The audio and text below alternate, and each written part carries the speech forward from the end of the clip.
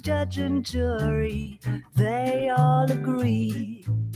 If love's the crime, I'm doing time, and I don't look like I'll ever get free.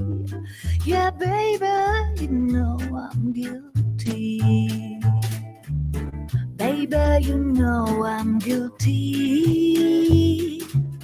While you're my Clyde, I'll be your Bonnie. I could pretend I'll be good again, but while loving you's the charge I'll never be. 'Cause baby, you know I'm guilty.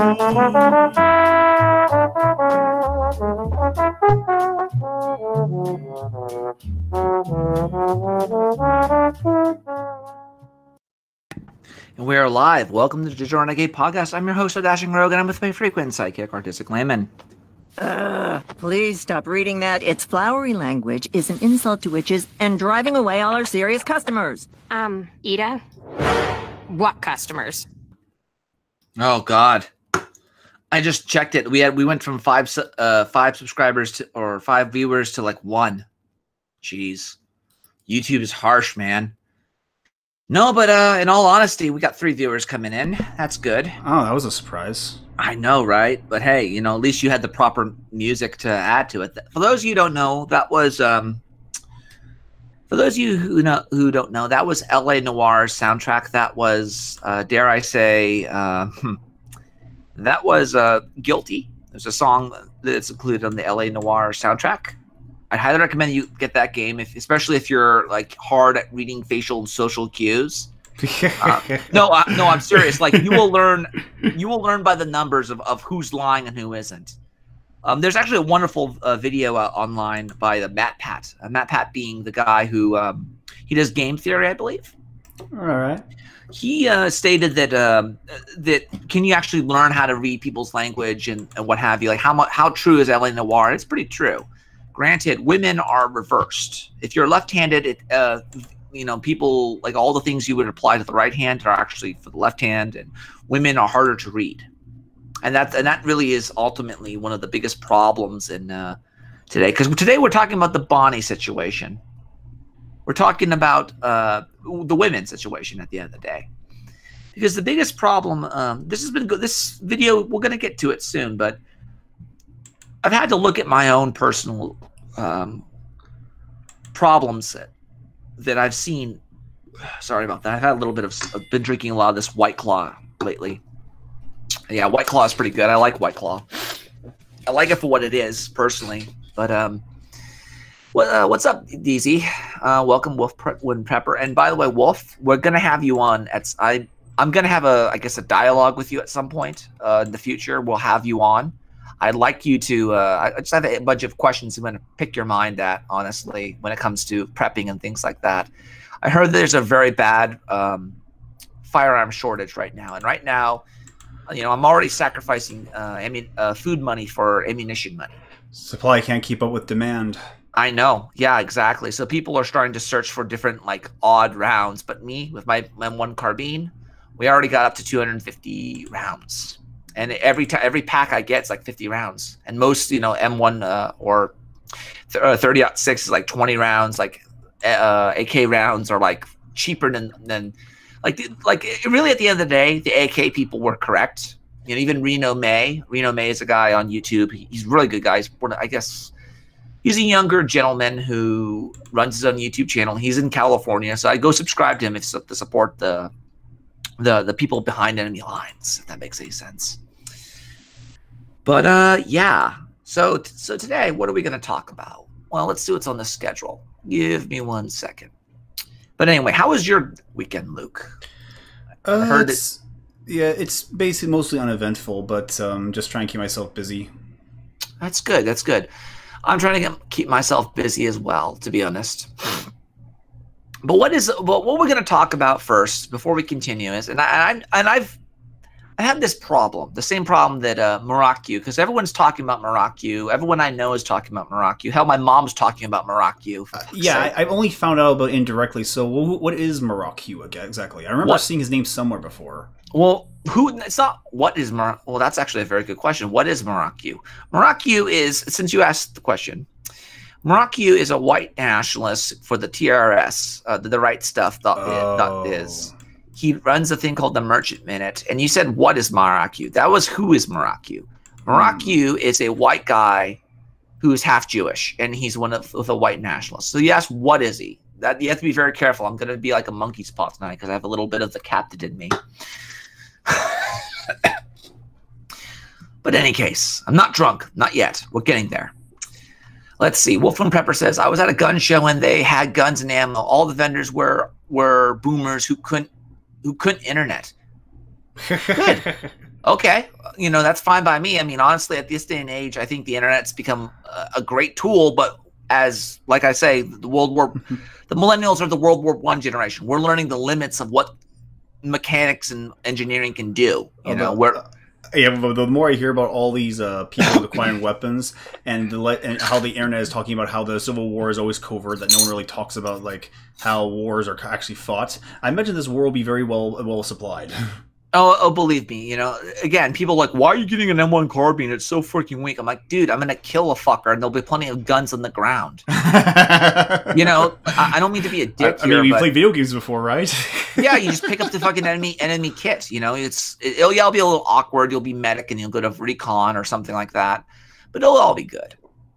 But one of the things I wanted to talk about before we continue is we're going to talk about a lot today. We got pretty interesting stuff. Yes, the world is burning, ladies and gentlemen. We all know that. I'm not really focusing right now on the news per se. Greetings, Holy Mystic.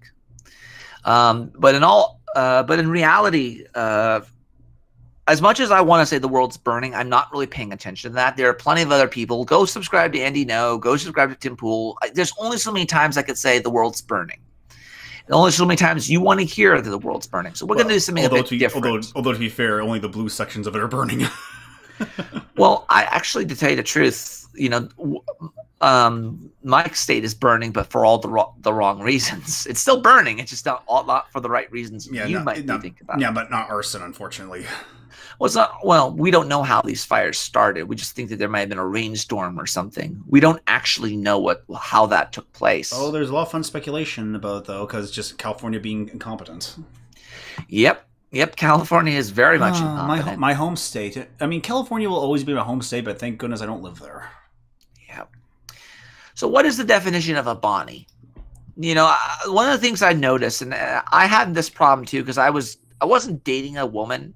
I was talking to a girl over Instagram, and we were talking, and I already made it known from the very get-go I'm interested in her in like a intimate way. She didn't say anything. Until she said, I didn't say anything because I didn't want to let you down. I didn't know how to respond to that. And, you know, that's a fair argument. That's a fair point. But at the same time, ladies, you know, you have the right. If you have the right to own your own land, your own property, your own business, and you have all the rights to go fight in a war, at what point do I have to initiate and start reading your mind? So the top definition here for a Bonnie. Bonnie is a very beautiful and sweet woman in the world. Bonnies are very beautiful and are the sweetest women in the world. Life without Bonnie is meaningless. They have the most loving personality, and every girl wants to be them. And any guy will be lucky enough to date them. Bonnies are the most down-to-earth, very smart, funny, heart of gold, and they are the most envied. So that's basically what that is. This is from UrbanDictionary.com. It's the top definition. But yeah, again, oftentimes when it's just another example for Stacy, and that's something that I noticed. The one thing I liked about I don't want to call her my ex, but let's just say my object of affection, let's say. She told me about the whole Jackie versus Marilyn thing. I've talked about this before on my podcast here and previous shows. And one of the things that I've noticed about it is that the only time I've ever seen this be used is in Mad Men, the movie, the AMC show Mad Men. Remember that? Oh, yeah. Yeah, I don't know why she's watching Mad Men, but this little clip right here, I found this online the other day. It's basically, I guess it's like the Breakfast Club. I sent you a link to it before, Luke. Also, where did I put that link? It's all there in the chat, hopefully. But essentially, I'm noticing that the more and more there's this push back to fucking regression back to high school. You know, these archetypes did not exist. They only existed in high school. We had the traditional girl. We had the freaking, you know, the little cum slut, the daddy's girl. We have the freaking strange one. We have the jock, and we have the freaking loner. I mean, these are archetypes that are similar to the 1980s archetypes of the Breakfast Club. And you know, even though me and this object of affection, let's say, we didn't. She said, no, this is not the new Breakfast Club. I said, it kind of is. It's the same archetype. I mean, you don't even have to play the freaking, you know, new internet game. You could have just said rogue, fighter, bard, and fucking cleric. I'll let you decide which one's the cleric. But be that as it may, I mean, it's basically the same 5-man band type of archetypes that exist. And we apply to the internet. The problem here is the map is not the territory, you know. I have a little bit of the captain of the football team in me. I have a little bit of the nerd in me. I have a little bit of everything. I fit somewhere in between. You know, even the daddy's girl, I have a little bit of that in me. Not to say that I act the same as them, but I have that part of it. I have, like, it's like having the psychopath in you. And that leads me to, I guess, again, links in the description of what Jackie and Marilyn are. I'll go into that more often, but I wanted to talk more about something that I have personally seen Matt Forney as well as Beckloff talk about. Give me 1 second. Let me link this to you, and I'm gonna link this to you, and we're gonna watch this in real time. I have not seen the whole thing. I've seen a little bit of Forney's take and a little bit of Beckloff's take, so I'm not gonna say anything per se. But I'm just gonna watch this, and Beckloff tried to play sad music over this. Like, he wanted to play the saddest music or whatever. Sad violin. Violin. Here we go. Play it, Luke. That's what we got.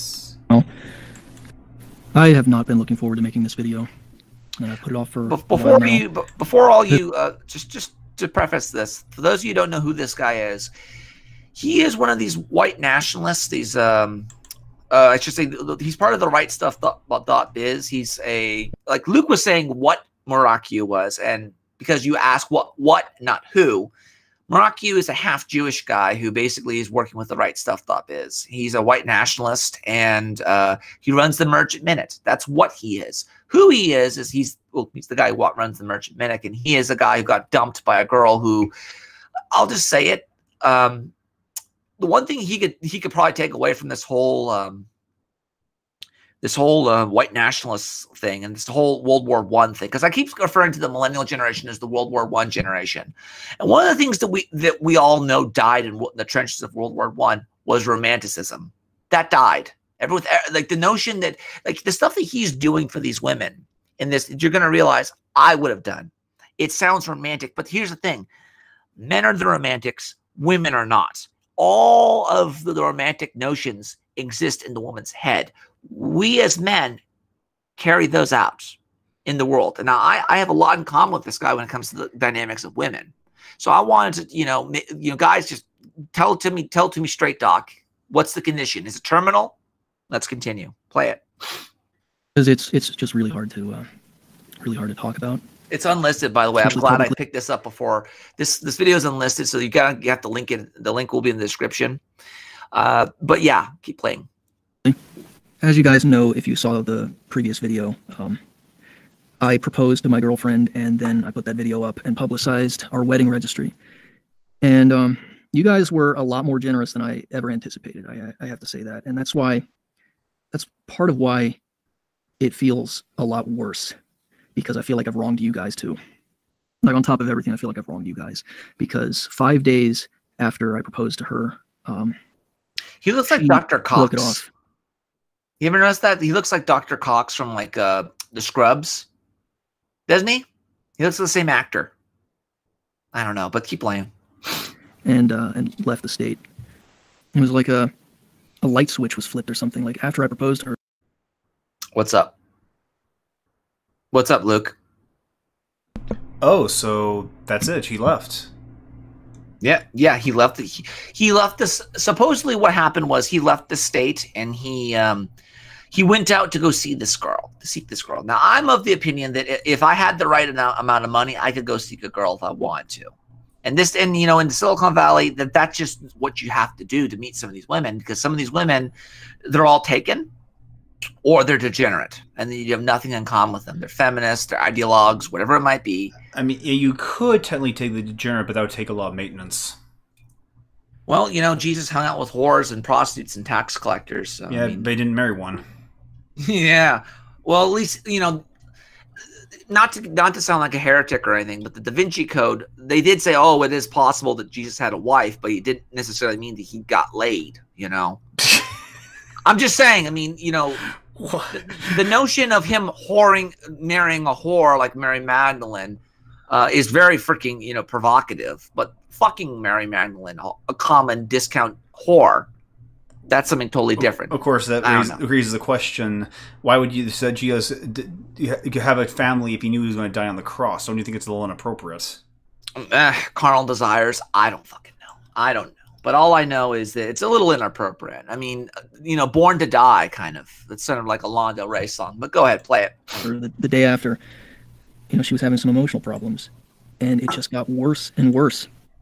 And after she left, I blocked her on everything. You're more of a man than I am. Welcome, Meaty Hits. Pleading with them to come back and not leave. It doesn't really do anything. It doesn't help you at all. It just makes you lose all your remaining dignity. And I wanted to improve on past behavior in that regard, because with my girlfriend before her, yeah, I shredded my fucking dignity trying to get her back. It doesn't really you matter. Want to play along? There you go. It's a 10-hour violin session. There's one less little thing that I can beat myself up over. You know what I mean? But I really love this girl, and I really wanted to be with her forever. I really liked the life that we built together. You know, and it was just starting out. And well, let me just say this before we continue. I'm of the opinion that, you know, from what I understand is he put this shit on blast, and no woman wants to feel cornered into it. Okay, if he was just, you know, being casual about it, that could have been awesome. Even but from what I understand, he put everything out on the internet. He basically was kind of peer pressuring her. That's what I got from this. Now, some of the stuff he did sounds absolutely romantic. I would have committed that crime. Now, I would have done the same thing. Here's the problem, though. You know, Meaty Hit says, "Oh boy, you're playing this too." Yes, I am playing this too, because I have a lot in common with this man. Don't care. Don't have any empathy for him. I don't have any empathy for him. Well, let me just say this: I don't have empathy for him per se, but I've been in his shoes, and I feel like I'm walking in his shoes. So there's a certain level of, should I be scared about this? Should I be terrified? Should I, you know, be, you know, scared? Am I doing the right thing? Am I going to diverge, or am I going to go down the same path and go to the same fucking, you know, go to the freaking death squads like he did, you know? Wolfwind Pepper says, we already know she wasn't stable. She was dating a half-nosed wignat. I don't know if I don't know what to say to that. I mean, honestly, at this day and age, guys, just you're not going to find anything. I personally like Happas. I like Happas, and I like redheads. You know, maybe go the whole Genghis Khan route. I don't fucking know, but that's just me. I also like blondes and blue eyes, and raven-haired girls and with blue eyes. I think that's very cute. I don't see enough of those girls out as of late. She was in the wingnut scene, according to Meaty Hit says, she was in the wingnut scene much like any other non-mainstream church with women that only married members. She picked the alpha Chad, and you were the beta, I guess. Why are we looking at Sailor Mars? Picking up waifus we might like. As long as we're on the subject. Okay. Okay. No. Put it right next to him. Put it right next to him. Fucking. I don't know why everyone likes Sailor Mars. What the fuck? I mean, I never thought she was anything special, to be honest. But I will say this, and the notion of you know, whether it be Jackie versus Marilyn or Triss versus Yennefer or Betty versus Veronica, you do know, you gals, you do know that a lot of these things were sold to you by men in a shady room, right? They were sold to you in that regard. There we go. Now that's going to be the caption. Luke. All right, just keep playing. Just keep playing. And I'm not saying that like a good thing, because after she left and took all the things, all the little things she bought to make it feel like a home, well, it didn't feel like a fucking home anymore. It almost feels like a fucking cage. I upended my life for this girl. That's your first mistake. Trying to do the bit. There's your first mistake. Provide buddy. for a wife and a family. I want to provide for a wife and family. Like that is a very deep-seated instinct of mine. It is. And pause it for a second. Yeah, it's not happening. Yeah. Let me just say this. I want that as well. I really do. Like, this is where I sort of had feels for the guy, because you know I try my hardest. I don't like doing my job. I hate my job. I despise my job. I hate work. Okay. The reason I take STEM is because it pays money so I can have a kid. The problem is that we live in a multicultural society. And I'm not saying that to be multiracial. That doesn't mean multiracial. It means that people have different ideas of what you do when you're at this certain age, that certain age, this, you know, when do you get married? When do you not get married? You know, things like that. Anyhow, keep playing. I don't know. Like I said, I blocked her on everything, but people do tell me some things. And the things people tell me, I feel like I'm being gaslit. Like people fucking telling me things that are being perceived about me that I don't think are true. And it's like, is that what I am? Like, you think I was just fucking using you, like some fucking PUA using fucking tricks to get a woman in bed or something? Like what? Let me say this about. I thought I was doing. Pause it for a second. Pause it for a second. Let me say this about the PUA thing. Yes, you are tricking people to get into bed. That much is true. Okay, you are, and that's what that is. But again, almost all women nowadays, and this is true for men as well, are byproducts of people you've never met. To quote, to paraphrase from what's his name, Edward Bernays, most of the ideas you have of why you like certain things is sophistry, and it is basically lies. Okay, a lot of it is lies. Women smoking, how to get women smoking, right? The whole reason why women started how they sold cigarettes to women was they're freedom torches. You're an independent woman now. You get smoked just like the man. At the same freaking time, there are women got the whole reason why women were emancipated and allowed to work was there were multiple factors. It wasn't just because we want equality, we want people to be treated the same. We also wanted to double our labor pool. So there are multiple angles behind this, but a lot of it is, how do we sell this to people? How do we sell the notion of birth control? How do we sell the notion of psychedelics? How do we sell the notion that one man, one family, one man, one woman? How do we sell that? So think of it like this. If you don't want to be a manipulator, just know that these women have always been manipulated, and it's part of the game. Adapt. And keep in mind, this guy's a Nazi. This guy's a motherfucking Nazi. So don't be the idealistic Nazi. Be the fucking Hollywood Nazi and just go for it. Like, I'm a dashing rogue. I don't give a fuck about women. Fuck women's feelings. They don't care about my feelings. I don't care about their feelings. As simple as that. This is equality now. Move on. And since you decided to put some waifus up, I figured I'd put some my own waifus. And it turns out I got a picture of the piece of ass that fucking stole my fucking guns. Fuck her. Pirate. Pirate bitch. I was trying to love my wife-to-be and give her every material comfort she could possibly desire within my ability. And I wanted a family with her. And now it's like I'm some fucking evil bastard. And I don't fucking get it. It's been... How long has it been? It's been over 3 weeks now. And I still have a lot of trouble eating, which, yeah, it's like, I did How start long have you known her? And I was hoping that would help with that. That's the real question. That's the pirate chick who fucking stole my guns. Bastard bitch. Well, someone has to steal them. Might as well be her. You might, yeah. You know, let's be frank. It's I didn't need it anyway. She needed it more than me because Lord knows someone would love to take advantage of that ass. But be that as it may.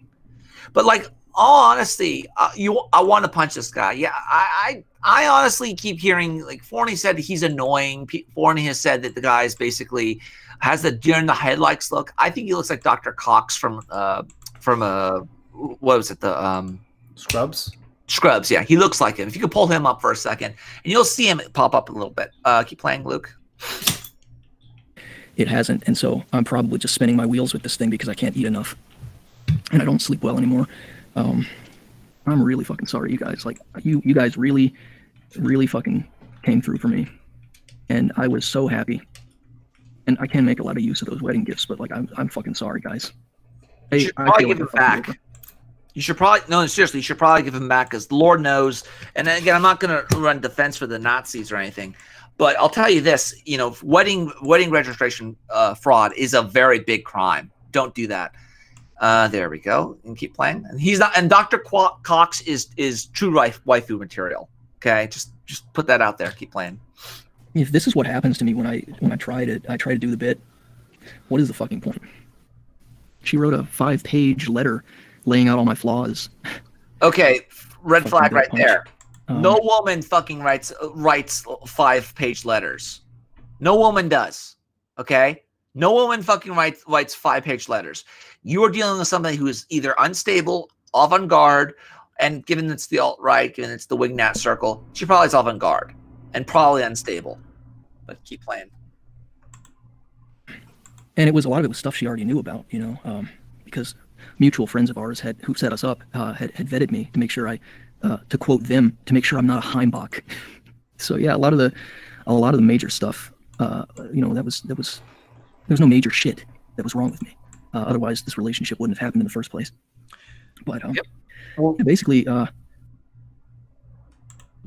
from a 5-page letter, like my fucking flaws are like my diet is like standard American and really like shit tier. Yeah, I have a weird palate and my diet is not the best. That's kind of why. It's kind of one of the reasons a wife would be a huge improvement for me.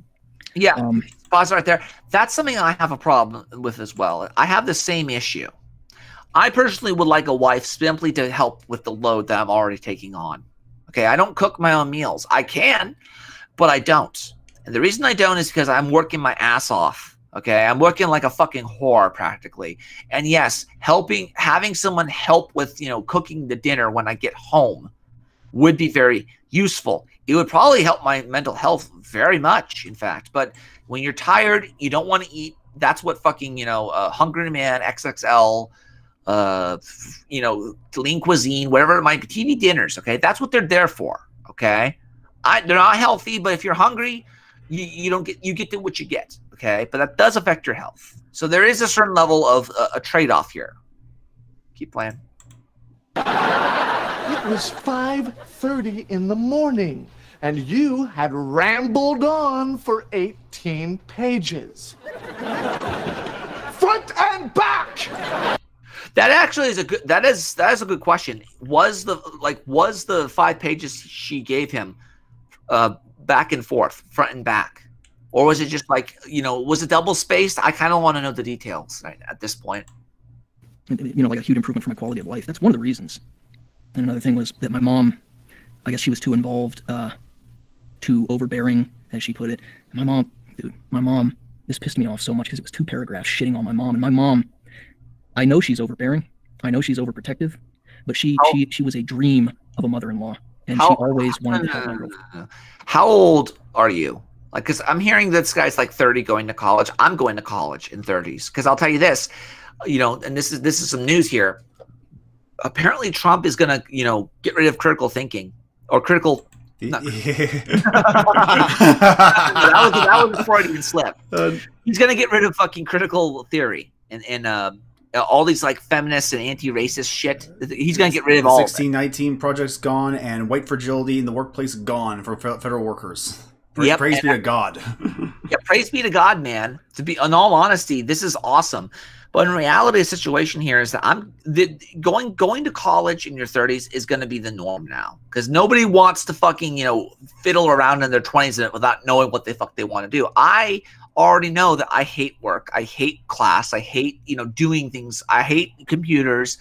I've oftentimes said, when people ask me, what do you want to do? I want to have the Genghis Khan lifestyle. I want to have a bunch of fucking AK-47s, a bunch of ammunition, a whole fucking harem of women and like Victoria's Secret models. I want to drive fast cars, and I want to be able to snort cocaine and do all sorts of drugs. That's what I want to do.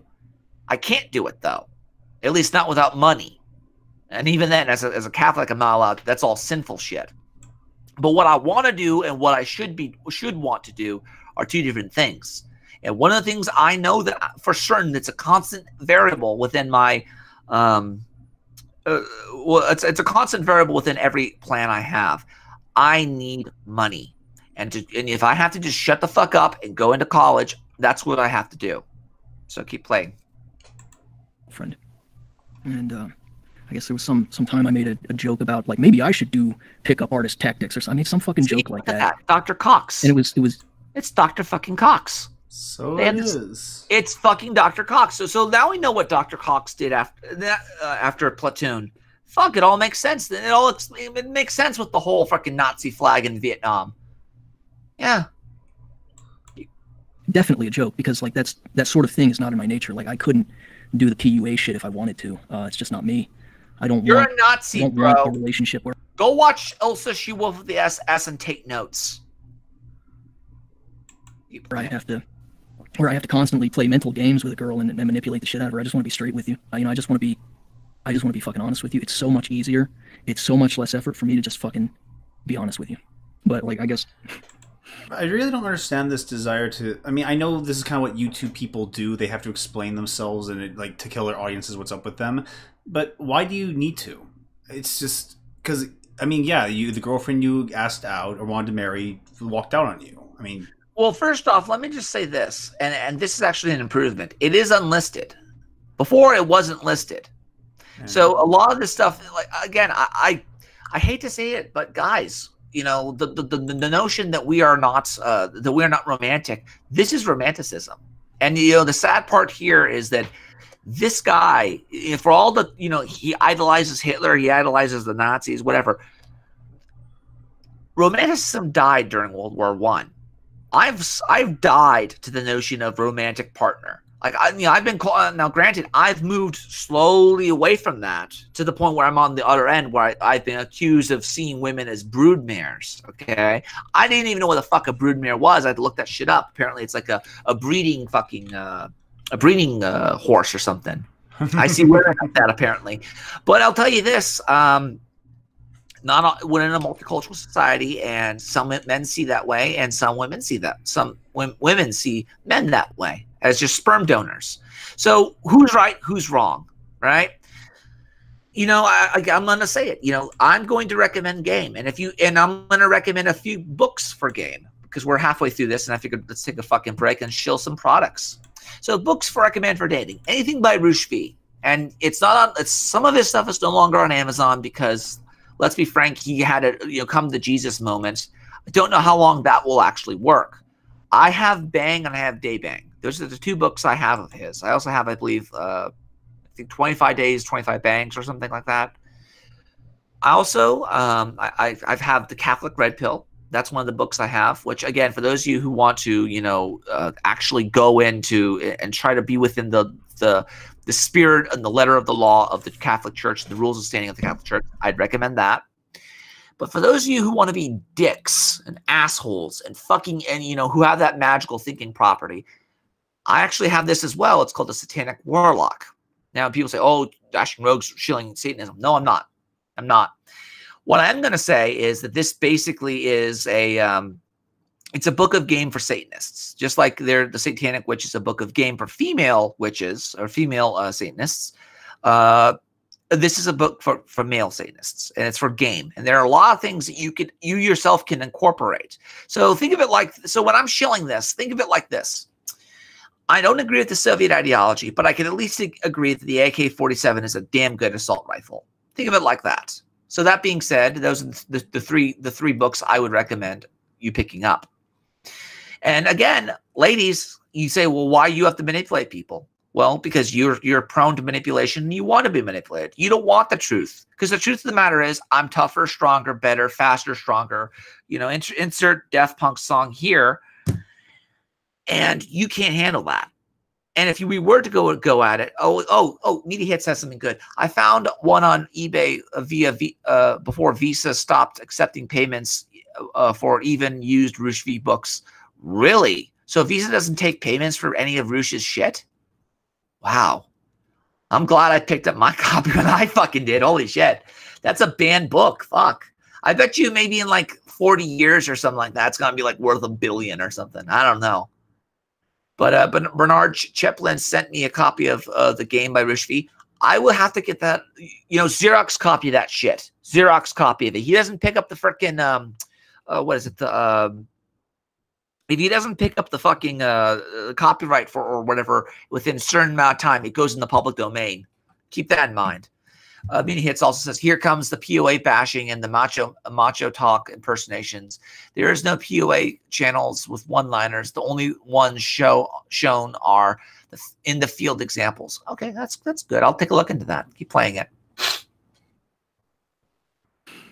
Experience is showing me that what I'm doing is not working.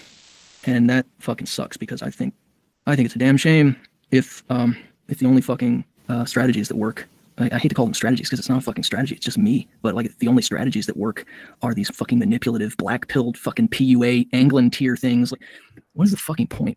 What are we even fighting for? It's like I can't even make a fucking joke without her perception of me like turning, well, after the fucking proposal. Everything changed after the proposal. Buddy, I can't make a fucking joke. Eventually, public. You literally pressured the girl into fucking you. I had the same issue here. You know, I talked about it before. I was interested in this girl. We weren't together, but she didn't say anything until I pressed her on it. Now, thank God I didn't go all the way up to fucking Seattle, or I guess in this case, Washington, to go fucking meet this chick. I would have. Because my idea was go up there and just travel, do it. You know, if worst comes to worst, I'll meet fucking John Steele at a bar somewhere and we'll talk about our fucking troubles, you know. But yeah, that's pretty much that. Keep playing. Running into some fucking rationalization for why I'm like some misogynistic PUA guy, and I guess one of the reasons that I'm some fucking evil misogynist is that I guess I won't date women I don't find attractive. Like, I don't know how else to put that. Like, some people think that I'm being too superficial or like too focused on looks. Well, I date women that I find attractive. Yeah, and there's nothing wrong with that. There's nothing wrong with that. Again, I hate to be the guy who says this, but we're in a multicultural society. If, you know, we're in a society, guys. And there's nothing wrong with dating women who you find attractive. There's nothing wrong with it. Just like there's nothing wrong with her being a strong, independent woman, even though we know where she's going with that. We all know where that's going to end. It's going to end with cat ladies and fucking kitty litter and wine. But be that as it may, let them live their life. Let them fuck themselves. But yeah, keep playing. 10, whatever you want to fucking say. Like, I didn't think I was being super picky. I don't know. Like I said earlier, like I have no idea what's going on in her head, and I'm starting to doubt my own fucking perceptions of my own self. Like, I'm not doing too well right now. Yeah. It's like, you knew that my diet was garbage, and this was something that I had to gradually work through. Oh, that was one of the concerns. Yeah, her diet was his diet was garbage. I wonder if he said that her cooking was shit. Because let's just be frank, there are certain things, like, let me just say this. You have to learn to lie to people. You have to learn to manipulate people. You have to learn to do it. And again, if you want the truth, you know, most people don't want the truth. I'm just going to say it. They don't want the truth. I want the truth. And you know, the truth is fucking horrifying. It's horror, you know, the horror. That is true.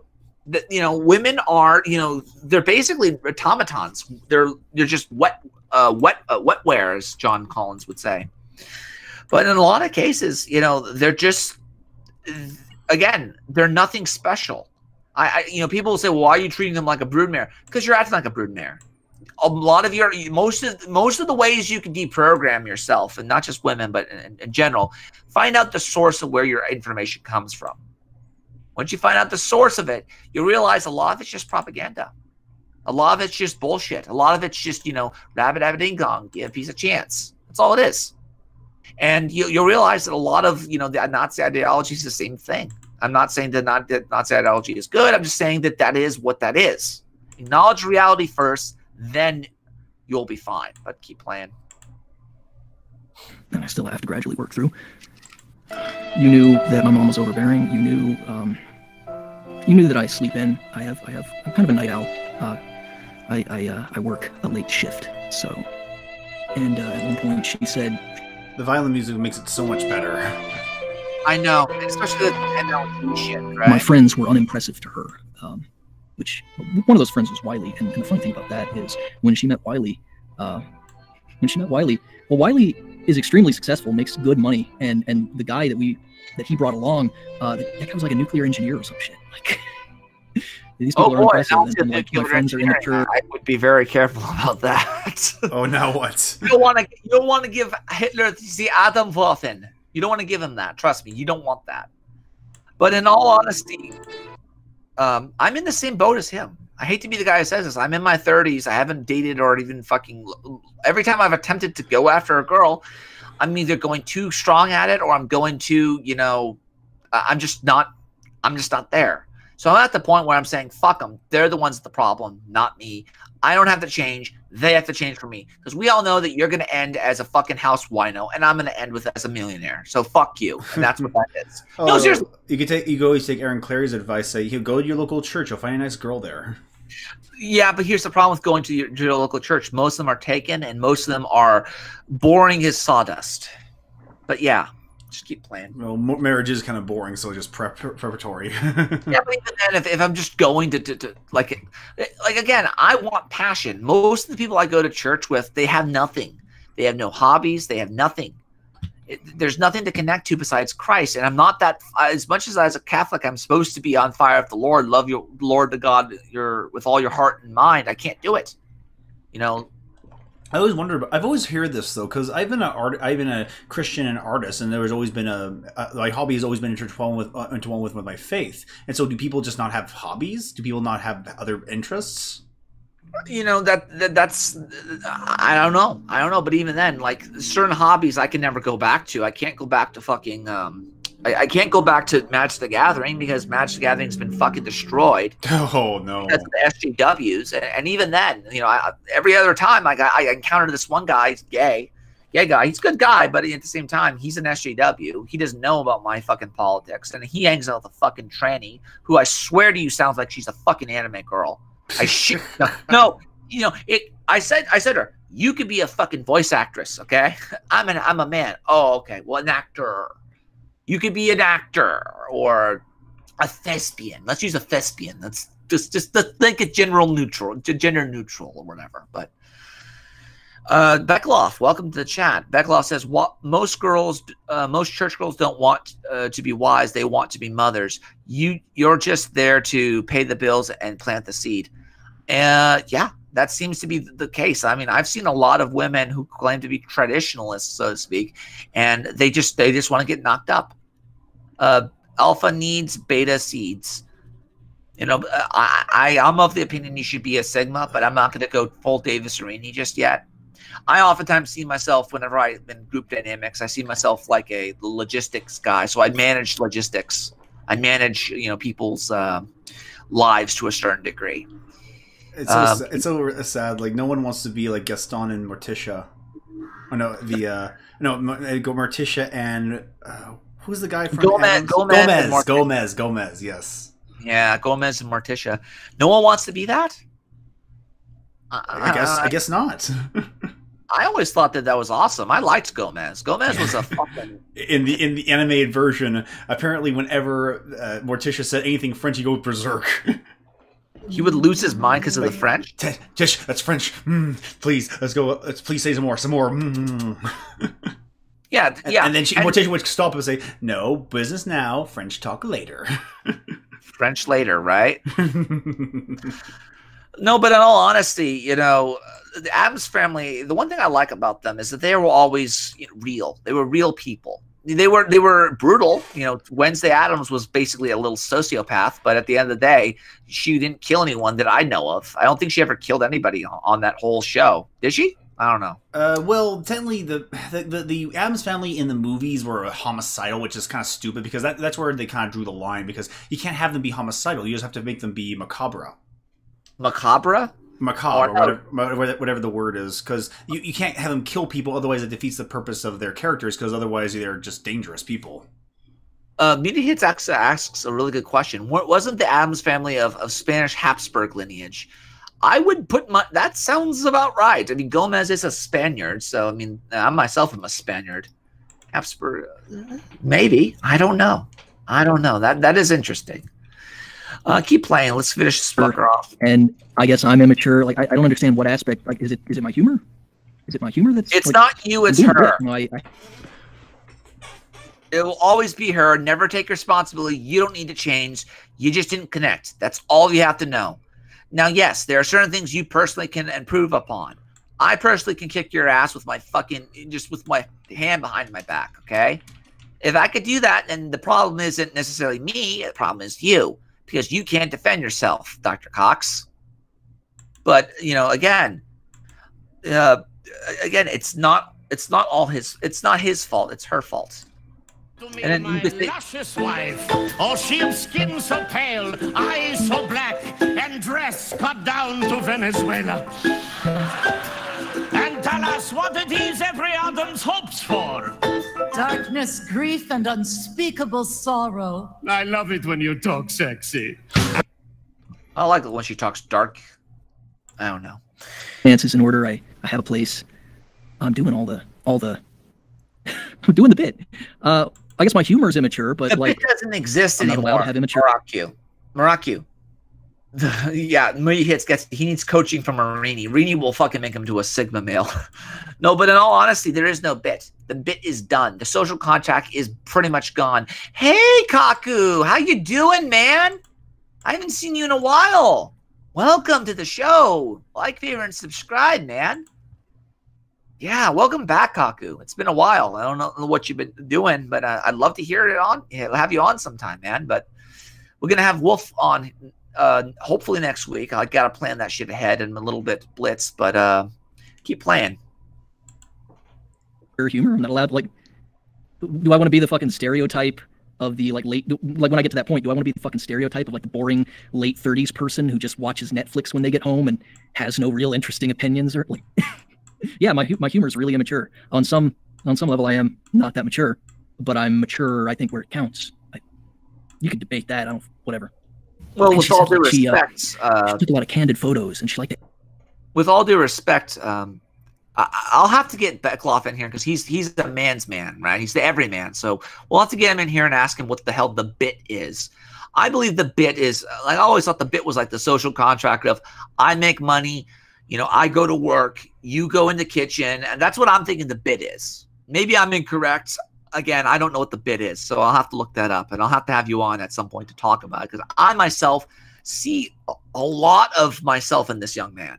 I'm not saying that I agree with him ideologically. I think he's personally a piece of shit, but at the same time, you know, there are certain things that I identify with, and maybe I have it wrong because I thought the bit was just, you know, the Norman Rockwell apple pie lifestyle, house, wife, kids, dog, cat, the white picket fence. That's what I was thinking the bit was. Now, maybe I'm wrong, and apparently I don't know what that means. Beckloff says, if he was mature, he wouldn't be crying. Yeah, he wouldn't be crying on the internet. And guess what? He unlisted it.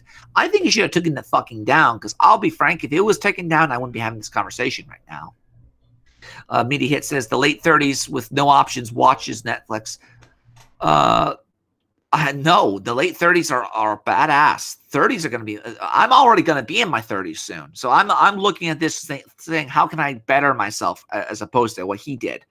My first thought is don't be going for theatricality. Don't do theatricality. Do use deception though, but keep playing.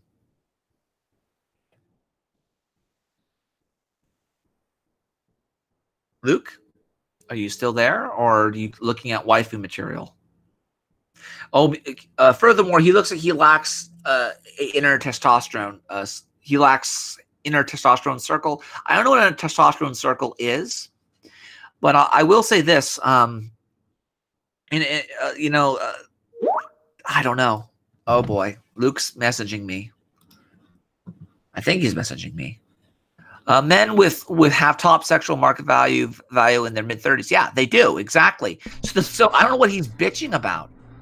I don't know what he's bitching. So doing bits is when you do something that is really good, according to Urban Dictionary. I will have to look at the manosphere red pill. Let's see. She says yes. No way she did. Yeah. Well done, mate. You have done bits there. All right, the bit. We'll keep playing it because I'm gonna look this up. I'm gonna get to the bottom of this.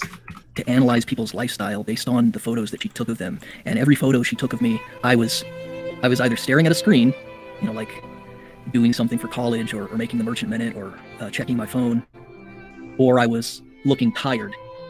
And it's like, yeah, I was doing the bit. I work full time. I was providing for you. Yeah. I look tired because I'm providing for you, and I have a little bit of trouble sleeping. And then you get to the issue of there was one point where she said my lifestyle was taking me in the opposite direction of my projected goals, which is like to end up on a homestead, like in the woods, away from the riots in the cities and all that garbage, you know. And every one of these guys, I can't go buy a house right now. Welcome back. Sorry, yeah. Every one of these guys. And it's not just the Wignats, the trad rights, same way. And look, I'm not disparaging you if this is something you want, but every one of these guys is all the same thing. I want to live in a cabin in the woods, 100 miles away from everybody, with my trad wife and my kids. Every one of these guys wants the same thing. And the funny thing is, the right is the side that goes on about community all the fucking time, and then they want to live like fucking hermits. You know, I'm not one of those type of people. I actually want to live in a fucking mansion. I want to live in a mansion, and I want to be within the city limits. If I could live anywhere, I'd live in a nice suburb. Like, if that was just money wasn't an option, just a really nice suburb where the neighbors are nice. You know, you got trick-or-treaters come by on Halloween, that sort of thing. Just a really nice, good old-fashioned suburb. That's an actual community. Like, I live in a rural area right now. And, you know, again, the social conservatives, they love to go on about community. But the reality is they're a bunch of fucking cranky rednecks who will pull a shotgun out if you're on their property. You know, so that's an observation. As for doing the bit, Luke looked it up on Urban Dictionary. I guess he is kind of correct in using it.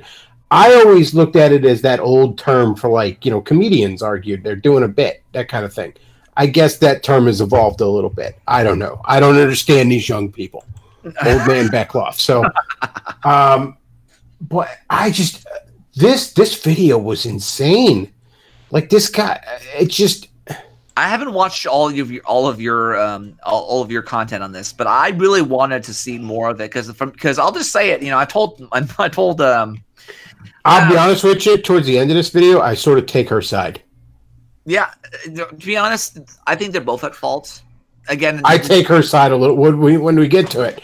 I'll point it out, but like he starts telling some stories later on where I'm like, okay, I'm starting to go on team what's her face. Yeah, let's what is her face? Because that's literally, we don't know what she looks like. So for all I know, she was a ghoul like him. Do not put your fucking love life on the internet. That's the other thing. If you're a content creator, I don't care if you have fucking 4 people watching your shit or 4 million. Do not put your fucking personal shit on the internet. Luke, you can attest to a couple years ago, I went through some shit where, you know, I got home and had been through some fucking shit, largely due to a woman. And, you know, the show was late and stuff. I told you, I told Pastor Tom, I told Forney. And, you know, there's like 3 people in my real life that know what the fuck went on with that. I didn't fucking tell my audience because none of my audience is business. And your audience doesn't even want to hear it. Okay? They don't want to hear you fucking cry about your fucking bullshit. They don't care. Okay? Nobody cares. So just keep that. There's no reason to put your love life on blast. You know, I watch Angry Video Game Nerd and have basically continuously since 2011, and I think it was like 2016 or 17 when I finally found out he was married and had kids. Because he doesn't put that shit on blast. Yeah, there's supposed to be a separation between, you know, your professional life or your hobby and your personal life. There has to be boundaries. Even I know that. Granted, I probably couldn't explain it to you. I just say, oh, that's a given. You know, it's a given. I've actually had arguments with girls I was dating over these past couple years where they're like, why don't you put a relationship status on Facebook? And I'm like, I don't know, maybe because I'm constantly poking hornets' nests online and I don't want you to get stung. That is a very good. Let me just say this: I've oftentimes believed that women like status. That's why I go after the biggest and the best and the best of the best. I don't want, you know, I call me a consumer, I guess, but that's sort of what I've become as a result of a lot of this. And it's not necessarily to get with, not to get to the, not again. I don't know what I'm going at. Let's just continue with this because I want to get through this because I have other things I want to talk about. And I still have another year of school. Like, this apartment that I'm in, this was a temporary measure. Like, I get that sometimes to go fucking west, you have to go east a little bit. Roads are funny. I have to be in this apartment until I get all the money saved up and all the schooling done, and then I can devote all my effort to figuring out the homestead thing. And I don't know, but maybe she thought like maybe she just lost confidence in my abilities. Thought like I'm a fairly smart guy, but maybe she just didn't think I was competent enough to pull off a homestead or something. I mean, it's not something you just jump into all at once. It'd be something I would take very gradually. You know, like a house in the woods. You're awesome with your what's wife. The water situation? Okay, we have a septic tank. How does that work? How does a septic tank work? For the land? Do we have to How does it work? Do we need? He's like Roosh. He's got to figure out a wheelbarrow. Once he masters the wheelbarrow, then he can. Even I got a situation that you can manage the upkeep. And you start building on things that you want. And you do the research gradually and figure things out and start having your livestock and your big ass garden and all that. To me, that kind of seemed like she was just unsatisfied that I didn't have it all right now. That there is still work to be done. That's the point. On the project that is no. What happened was simple. She was dating you, and she was into you. And when a woman's into you, all the stuff about you is awesome, and it's cute, and it's quirky, and it's fun, and it's oh so fucking cool. And then when she's not into you, all the stuff about you is fucking gay and stupid and dumb and immature and blah blah blah blah blah. Do you know how many women I've dated where when I was dating them, they're like, oh, you're like my nerd interests and stuff. It's like, oh, I love the fact that you're like not like other guys and all they can talk about is sports ball and trucks and guitars. You have all these weird, interesting hobbies and interests. And then when you're not dating them, when they're pissed off at you, it's like, you're a fucking man-child with your toys and stuff. It's just however they feel about you is how they feel about you. And then they're going to rationalize how the fuck they feel about you. Okay? That's how people in general operate. But women in particular are pretty fucking big on that. So trust me. Like, I trust you, man. Everything, and look, I'm not an expert on women, but I clearly know a little bit more than this guy. Everything about you is fucking awesome when they're into you, and it's fucking terrible when they're not.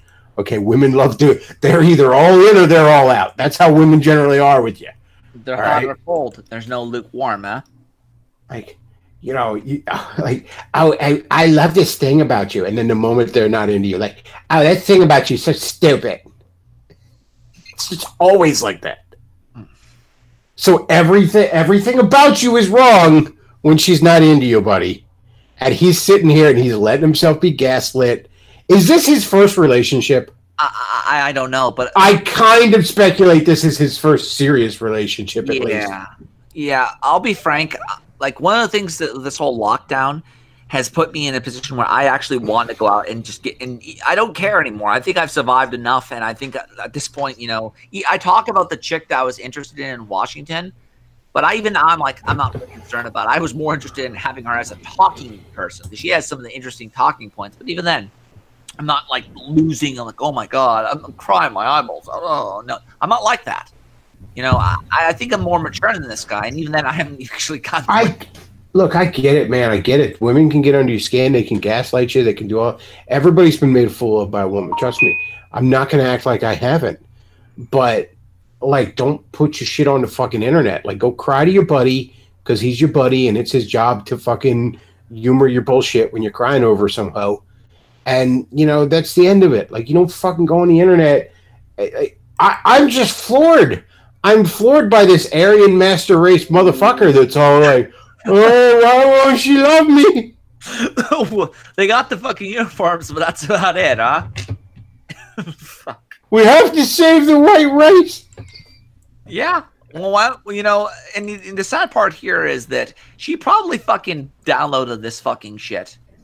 Somebody in the chat says if you like films with subtitles, jazz, or classical music, they might have a hard time attacking those interests as opposed to listening to death metal or what. No. If you're a guy that you're like, I love jazz and films with subtitles and classical music, when they're dating you, they're like, oh, that's so sophisticated. And the moment they're not dating you, oh, that's so pretentious. And whatever it is, they're gonna love it when they're dating you. They're gonna throw it in your fucking face when they're not. Hashtag the duality of one man. That's basically what that is, isn't it? Yeah. Well, that's how they work. Yeah, I agree. I fundamentally agree. I've seen this firsthand. You know, you're a dashing rogue, and then you're a fucking scoundrel. Let's finish this off, Luke. And building toward the life that I want to live. Yeah, I don't have it all in place yet, but I'm fucking close, and I've got a lot going for me. And fucking hell, it would be nice to just find a woman who would love me for who I am and embrace the opportunity to grow with me, and not just be like, wow, you're not where you would be if you were 45. Fuck that. And there was like this weird thing. This was so laughable to me, but like it just fucking blew my mind that one of her grievances with me amounted to, I hike too fast. Here's where I get on Team Ho. Opposed to her. Really? Here's the story where I get on Team Ho, and I will explain why after he tells the story. Okay. But this is what I was suddenly like, oh, she's got a point. I still got of the mountain at sunset. Yeah, I know, real king shit, right? That's what people were telling me. Oh, that's a real fucking king proposal there. So I rushed the hike because earlier in the day I had bought her a shotgun. I mean, it's my shotgun now because I've had to buy it in my name, and I'm not fucking getting arrested for a straw purchase. So it's my shotgun now. But I bought her a shotgun. Just before I bought that bitch a shotgun. Bitches love shotguns. Do they? They do. I can confirm. The whole process took a little longer than I wanted it to, because don't worry about it. Something got fucked up. And then, so I had to rush the hike, and I had to get the hike done in, I think, a little over an hour to get there right sunset. And she wanted, I mean, she could have just fucking spoken up, but she wanted to, like, identify plants and enjoy the scenery and all that. And let the woman do it. Okay, and he also goes on about like one time with an ex, he was in a corn maze and he was all like, he was so goal focused, he was going to get to the end of the corn maze. So here's what I want you to imagine, chat. Okay, you're some girl, right? You know, put yourself in. You know, so what you got to do is you got to remove reason and accountability. So now you're a girl. Okay. And you know, your boyfriend wants to take you on a hike, and he's already stressed out because he bought this gun and it took longer, so he's already fucking moody. And you're like, oh, I want to look at the wildlife. Like, oh, what's this flower? What's this little lizard on this rock? You want to look at all the fucking dumb, stupid wildlife. And your boyfriend is dragging you up this fucking mountain on this timetable that he has told you nothing about. Like he's a goddamn drill sergeant, right? Come on, we gotta go. Like, and you're just trying to have a fucking good time. And he's just being this absolute fucking cunt about it, dragging you up this fucking mountain.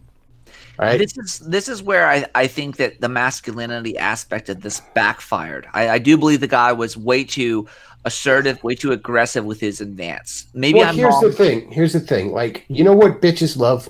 What? They like fun.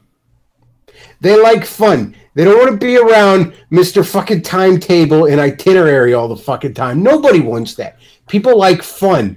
Okay, so when they're trying to have fun and you've got this fucking timetable, and of course he wouldn't tell her because it's a surprise, and he probably didn't even say like, sweetheart, I really want us to get up to the top before sunrise. I have something I need to show you or something, you know, I have a surprise, whatever. Oh, bitches love surprises. That would have gotten her in the fucking mood. But no, he probably didn't say any of that. He was probably just, come on, we gotta go. And just came off like an obnoxious spur. We gotta get to the chopper, man. And he probably does that kind of shit all the time. Where he just has a fucking itinerary on how to, they like you ever went on vacation with your buddies or something, trying to save some money. I've read this part and there's the one guy that's got the fucking itinerary, and it's like, shut up, nerd. All right, we're trying to have a good time. Yeah, just play it by ear. There's you ever heard of the term "play it by ear"? And also, don't fucking take your I'm going through a king shit. I'm gonna take my girl up to a mountain to propose and all. Don't pour a whole don't go fucking all out on proposals like that. I know you think it looks like some epic shit in a movie. It does. But unless you do it absolutely perfectly, it looks like try-hard bullshit. Okay, don't propose to your woman in front of a bunch of people where she's got to say yes or she looks like a cunt. Don't do any of that shit, okay? That's just it might work out great, but it's generally a bad idea. Okay, take your woman to a nice dinner, take her home, fucking propose to her, okay? And frankly, king shit would be more like, sweetie, we need to get married. Let's go fucking elope. That's king shit, okay? Not fucking like, oh, I took you to the top of I dragged you like a drill sergeant up to the top of a mountain like a fucking spurg. Could we argue that's secret king shit? Oh yeah, it's Gemma shit. Like, again, in a movie where everything works out fucking flawlessly, yeah, that shit looks great. But in real life, no, that comes off as try-hard bullshit. It's like the guys that wear the fucking fedoras and shit, and they think they look like some badass from an old movie. No, you look like a try-hard fucking douche. Okay. Indeed. I could see him in the fedora. I could definitely see this guy in a fedora. I would not be surprised if he owns a Tribly. I don't own a Tribly, but I own the working class workers hat from the 1920s. You know about that? Like the little I think it's called a baker boy hat. Oh yeah, I had a couple of those. I used to just call them old man hats. I had a bunch of those in my 20s. I just thought it was all ironic. Like, yeah, I'm in my 20s and I'm wearing an old man hat. Haha. Yeah, that's what. Well, we're in the 2020s, so I mean, those might come back. I think the fedora needs to die in the fire, but that's be that as it may. Let's finish this fucking thing. That was one of the big grievances with me. I hike too fast. I am, and I would say this is a more general trait of mine that you'll see in other areas, because I am very goal oriented, and like with my ex before her, we went into a corn maze, and I was just obsessed with finding the way out of there. And I, less about enjoying the journey, more about like, I'm gonna fucking show you how masculine and awesome I am by getting out of this fucking corn maze. I don't think anybody can. Again, you're not on a time schedule, okay? Just have fun. If she starts talking, then turn it on. Then turn on your fucking hyper masculine, goal oriented worldview, or you just turn it on when she's bored. You're on her time. He's describing it as hyper masculine, goal oriented, but it sounds to me like he probably was more like the fucking really autistic guy in The Big Bang Theory. I could definitely see that. That's possible. Again, we don't know. We're just speculating based on what he's done, and every fucking thing he's doing is wrong. So learn from this guy. Learn from this guy, ladies and gentlemen. People in the chat are like, all the comments are like sucking his dick and telling him, oh, she's like, first of all, it's his fan base. Second of all, I'm sure he's deleting the comments that are calling him a fag. Like, I'm almost certain there's a lot of comments deleted on this. But yeah, it's mostly his fan base. Like, I don't hear a lot of people talking about this. YouTube just fucking showed it to me randomly. I guess I was subscribed to this guy because I used to watch his shit back in like 2015. Yeah, same here. And so YouTube showed it to me, and then I showed it to Forney because it was fucking hilarious. And I showed it to like my Discord and shit. But I don't think this is making a lot of waves. To be fair, aside from like Forney like taking pot shots at him and all, nobody cares about the fucking Fed stuff, guys. Can you check the freaking the comments for a second real quick, Luke, on this or the newest comments? Just go to the newest comments. Go all the way up there. There we go. Let's see if it worked. Did it work? Oh, it didn't refresh just yet. 1 second ago. Well, I left my own 2 cents on that, but let's see. We'll put that to the test if he actually does delete comments. I have not been. Yeah, just go all the way back there, and we'll go all the way back. And if it is, well, actually, yeah. No, it's not there yet. Not yet. Delete this. 1 day ago. Well, he's already unlisted it, so he's partially realized, like, okay, this is a bad fucking idea. Yeah, you're thinking with your heart, not your fucking mind. That's basically what this boils down to. Dude, she spelled it out. She wanted a boyfriend to pay her stuff, not a husband. Not even that. Like, I also don't think that's the case. I really don't. I think that he was taking it too fast. He was too like, hurry up and get married. Hurry up and get married. Hurry up and get out of the cornfield. Hurry up and get. That might have been it, because I don't know how long he was dating this chick, but I can imagine, you know, because he's in such a hurry to save the white race or whatever other fucking crusades he's got, that, you know, that could be it. And also, like, she was apparently involved in this fucking circle of idiots, these you know, Wignat Fed movements. So, I mean, she probably is kind of emotionally unstable. Like, a woman that's willing to fucking marry a Wignat shitposter is probably not got her fucking head on straight. Well, she's dating a Wignut as opposed to a Wignats, and yeah, probably either one. I mean, if you're looking to marry somebody who's, you know, working for the rightstuff.biz, then yeah, you probably don't have your shit together. He just looks so soy, I guess. I don't know.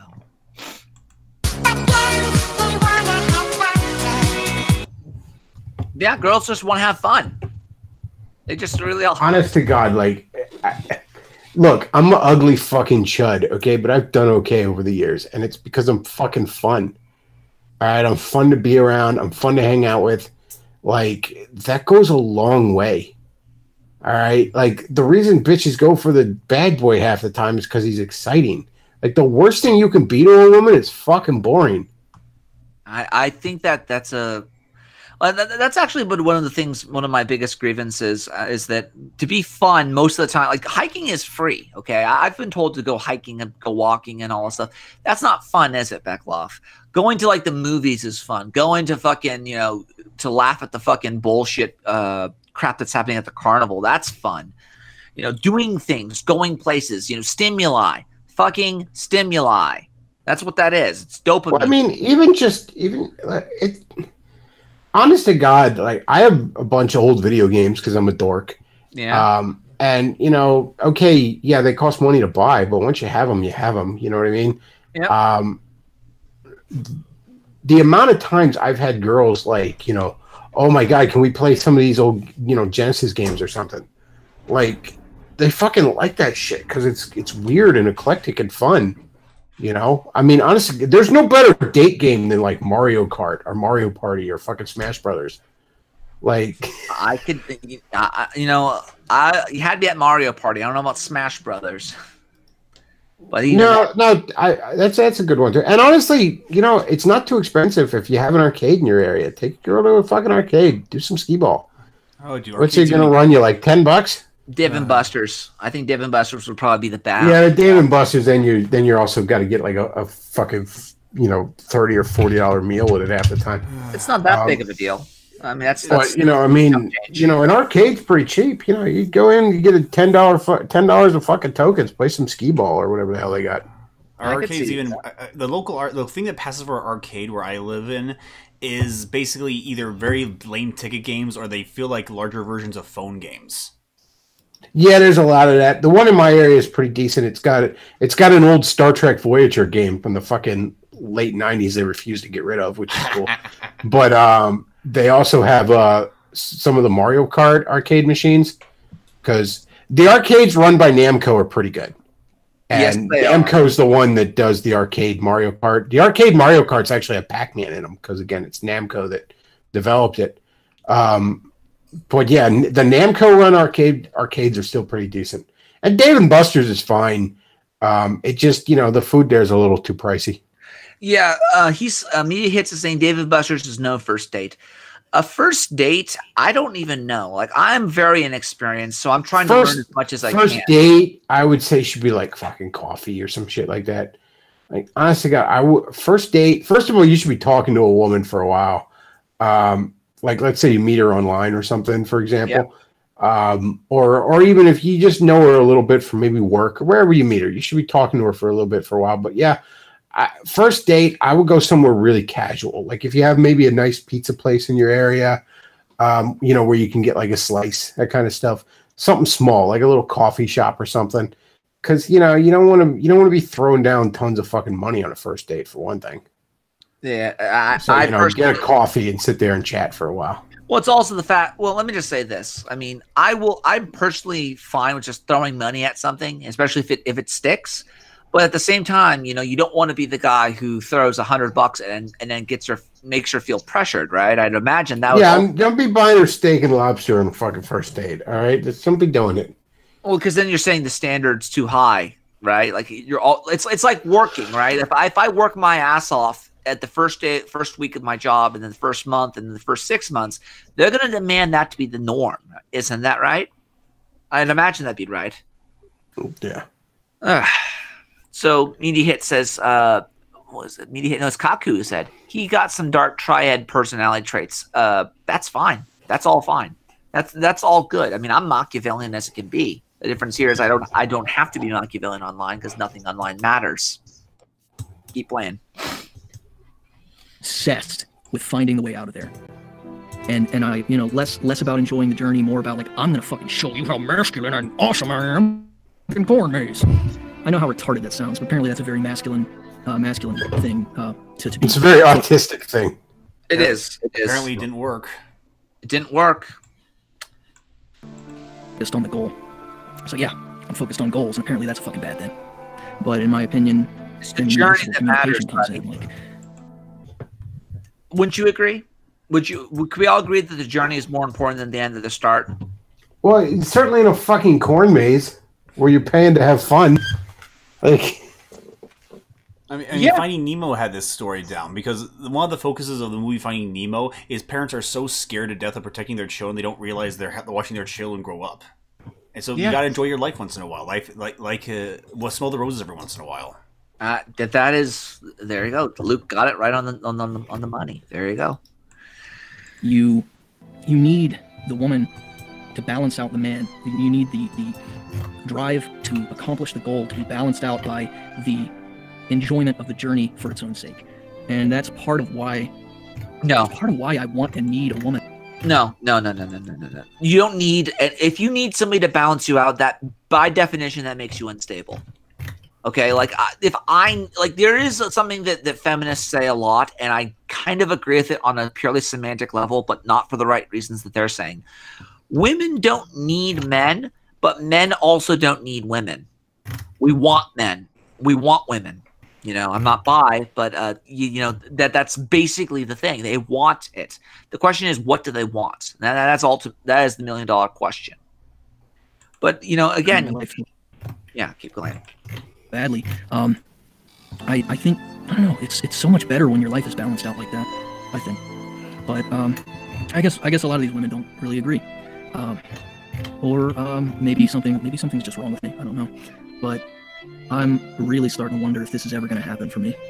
Because I thought I did everything right, you know. And I was always trying to do the right thing, and that never gets you anywhere in this world.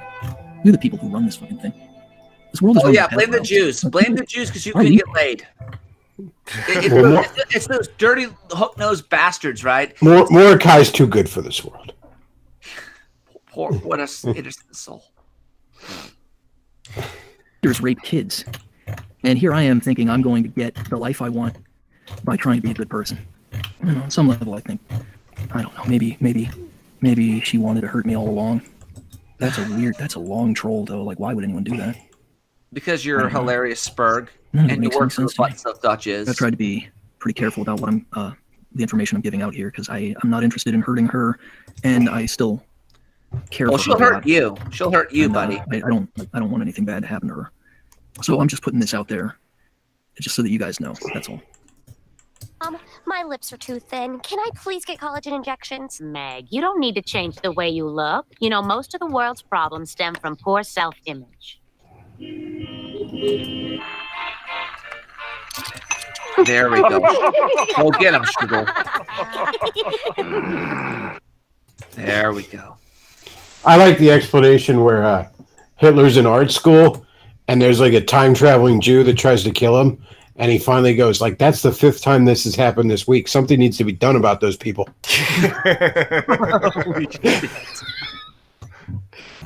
Oh, wow. No, but in all honesty, you know, I had a lot of similar ideas. And I'm, you know, again, like I've always said, you know, your friends are going to get shot at. And some people can't be saved. Some people are so desperate to become fucking heroes. Let them. And then benefit from their fucking from their mistakes. You have to profit off of other people's mistakes in some way or another. So I think that I've learned from, like, what have you learned, Luke? Have you learned anything? I've learned my experience with women has been very one-sided. I still don't understand them. I don't know if I ever will. Yeah, I believe the whole Jordan Peterson, women are chaos and men are order, and so there has to be a little bit of balance. So, you know, to me, like the whole notion of fun, I don't know what fun is. It's a semantic thing. I mean, the notion of me cleaning my guns and stuff like that, that's fun to me. The notion of me, you know, going and playing some arcade games, I get bored very easily. You know, there are certain activities that are more for the individual as opposed to the group. So, like, again, a guy like myself, I haven't owned a TV and like or TV subscription or TV license, whatever it might be, since 2012. So about 8 to 9 years or so. Yeah, the only information I have is like there's actually a line from a movie, Journey to the Mysterious Island with Dwayne "The Rock" Johnson, and he's trying to give the boy advice because there's, you know, the kid's flirting with the pretty girl, and he says, okay, you know, normally you go with your gut. When you deal with women, never go with your gut. Do the exact opposite. Yeah, that makes sense. That actually makes sense to me. Beckloff, have you learned anything, or do you have anything to share? Or I learned that wignats are funny. Wait, no, I'm sorry, I already knew that. And at this rate, the only wignat that's going to get a girlfriend is Murdoch. Are they like a terrible place? And you know the problems with race mixing, and you're still going to chance it? Why not get a pure Aryan woman? Dude, honorary. Oh, that is pretty honorary. I hate to be the guy who says this, but I know that chick in that fucking thing. I don't know her, but she's right down the fucking way, actually. It's kind of weird. No, but I don't know, man. I don't know. Some of these white women are a fucking mess. I'm starting to be like Merch from Revenge of the Sith. Like, the fuck is wrong with white women? Well, they're sheltered. They're sheltered, and they're not suffering any of the consequences. You know, you drink a bunch of alcohol, you'll get fucking, you know, skin sores eventually because you know your alcohol content is destroying your skin. It'll degrade your body, right? None of these women are suffering any consequences.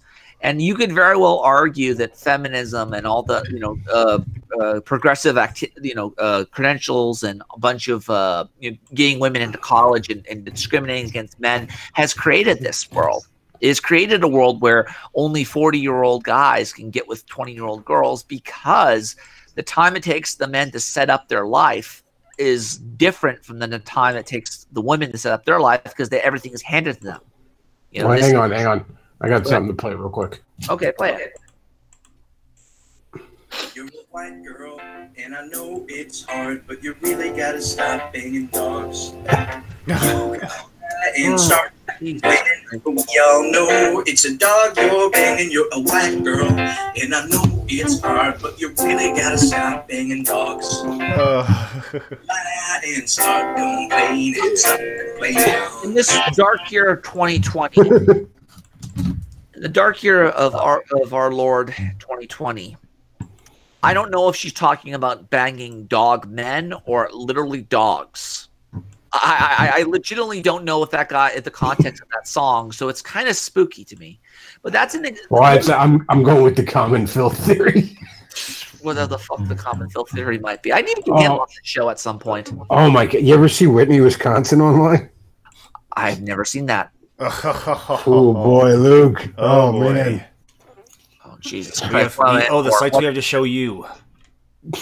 So this woman right here this is before feminism and before and after feminism. Her name is Moldylocks. You can just Google Moldylocks. Oh, I remember her. Yeah, there's a before and after of feminism. Just look at before and after shots, and they exist. You know, there are a lot of women who are damn good looking, and then they get taught and propagandized into was Moldylocks into bestiality.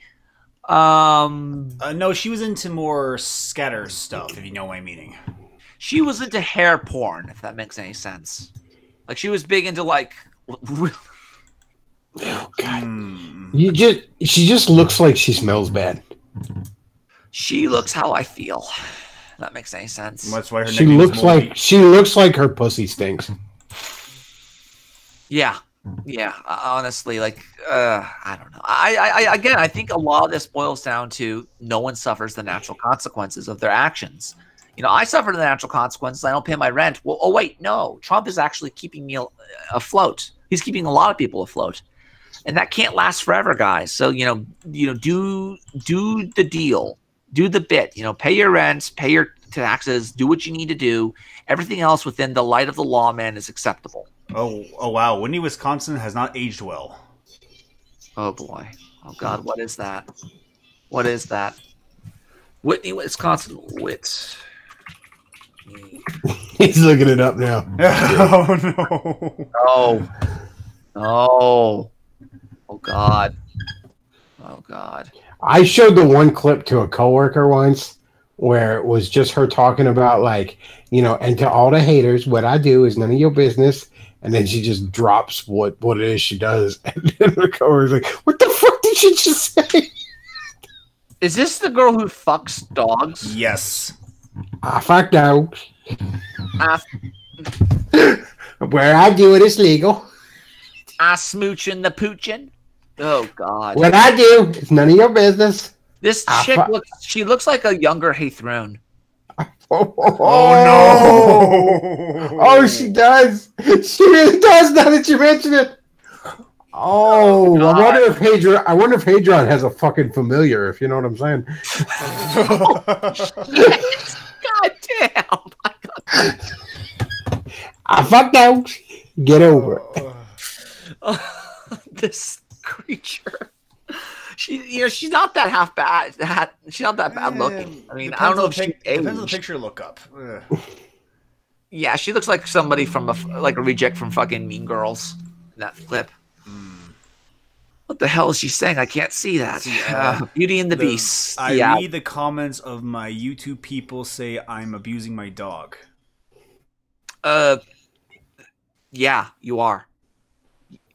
I mean, I gotta ask: is she fucking the dog? A male dog is like heterosexual. Like now, I'm starting to ask questions. It's fucking weird. Uncomfortable questions. Yeah, well, let's keep it PG in this month. I fuck dogs. Just the way she threw that out there. She's like, "What I do is none of your business. It doesn't affect you." Oh, good grief! She had a video talking about spitting or swallowing. Oh God. Oh God! I don't need to know the details of that. I don't want to know. I don't. I'm already probably on 100 watch lists because of a bunch of shit that I believe. Oh God. Let's change the subject. Fuck. Let's change the subject. Yes, please. We covered dating. We covered the cheesecake. We covered Jackie versus Marilyn. We covered the Bonnie thing. We have dick envy on here, but that was more of a feminist thing because women want to be men and men want to be women at this day and age.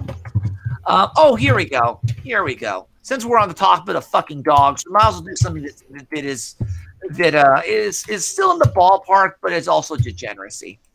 So, do you know about California legalizing pederasty? Oh yes, oh yes. So let's get our favorite diversity. Took long enough. Tell us what.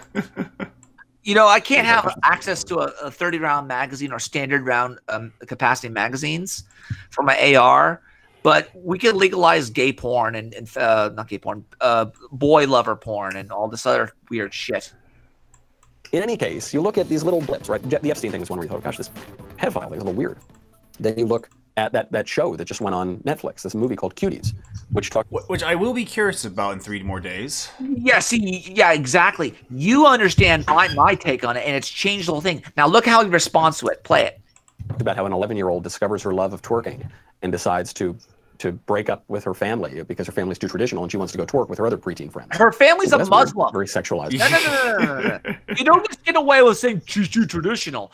Traditional means many things. Okay, she's not a Mormon. She's not a fucking Christian. She's not a fucking evangelical. She's not a Catholic. She's not a trad Cath. She's not a fucking not what a Mormon.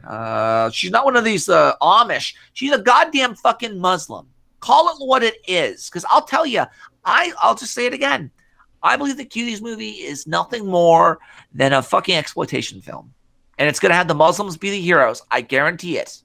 That's my stance on it. I mean, it's kind of hard to make yourself a hero when there's a scene where the woman looks at the white girl and says, "You are a woman now at the age of 9," implying that she's ready for marriage. Yeah. Well, that's a very Muslim thing. Yeah, it is. And the difference here is that they're gonna basically say we're anti-degeneracy, but it's acceptable when we do it. Yeah, it's actually, the more I think about this, it sounds like a very tragic story. It sounds so like, when I look back on the trailers and the absurdity and the exaggeration of it, it sounds, this is going to be a very tragic movie. Oh, yes, it will.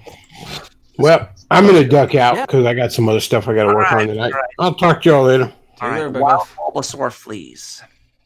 Now, in the state of California, the left wants to legalize pederasty. Yeah. Pederasty, sexual relations between grown men and young boys. They want to legalize it. I know that sounds impossible. Well, yeah. I mean, what about the young girls? What about the young girls? What about the jailbait? Well, they're a protected class. You can't have sex with them. Oh, God. You know, I mean, we can have a girl in Wisconsin fuck dogs, but we can't have a guy want to go after that jailbait. 145, and it just passed, by the way. It's not even like it was some. Oh yeah, that's the thing. It passed and no one's heard of it. Yeah, random. You know, you think that they would have talked about it. Why can't we have a good media that lets this shit, not fly? You know, why can't we have a? Although it has been technically, it was passed with other legislation, wasn't it? So they just played the whole paperclip game where they paperclip a fucking legislation on top of another legislation. So then, let's say you have to, spend money for the poor, and then automatically, as a result of that, oh yeah, that's what it was, for protection of transgender rights or something, and also pederasty. Well, that's part of it too. Yeah. Yeah. A pervert who just proposed it and it was shot down. The 40-member state senate in California, by a vote of 23-10, just passed SB 145, which was a bill introduced by California State Senator Scott Wiener. We have to stop electing people named Wiener. They always live up to the silliness of their name. Scott Wiener is from San Francisco. You'll be surprised.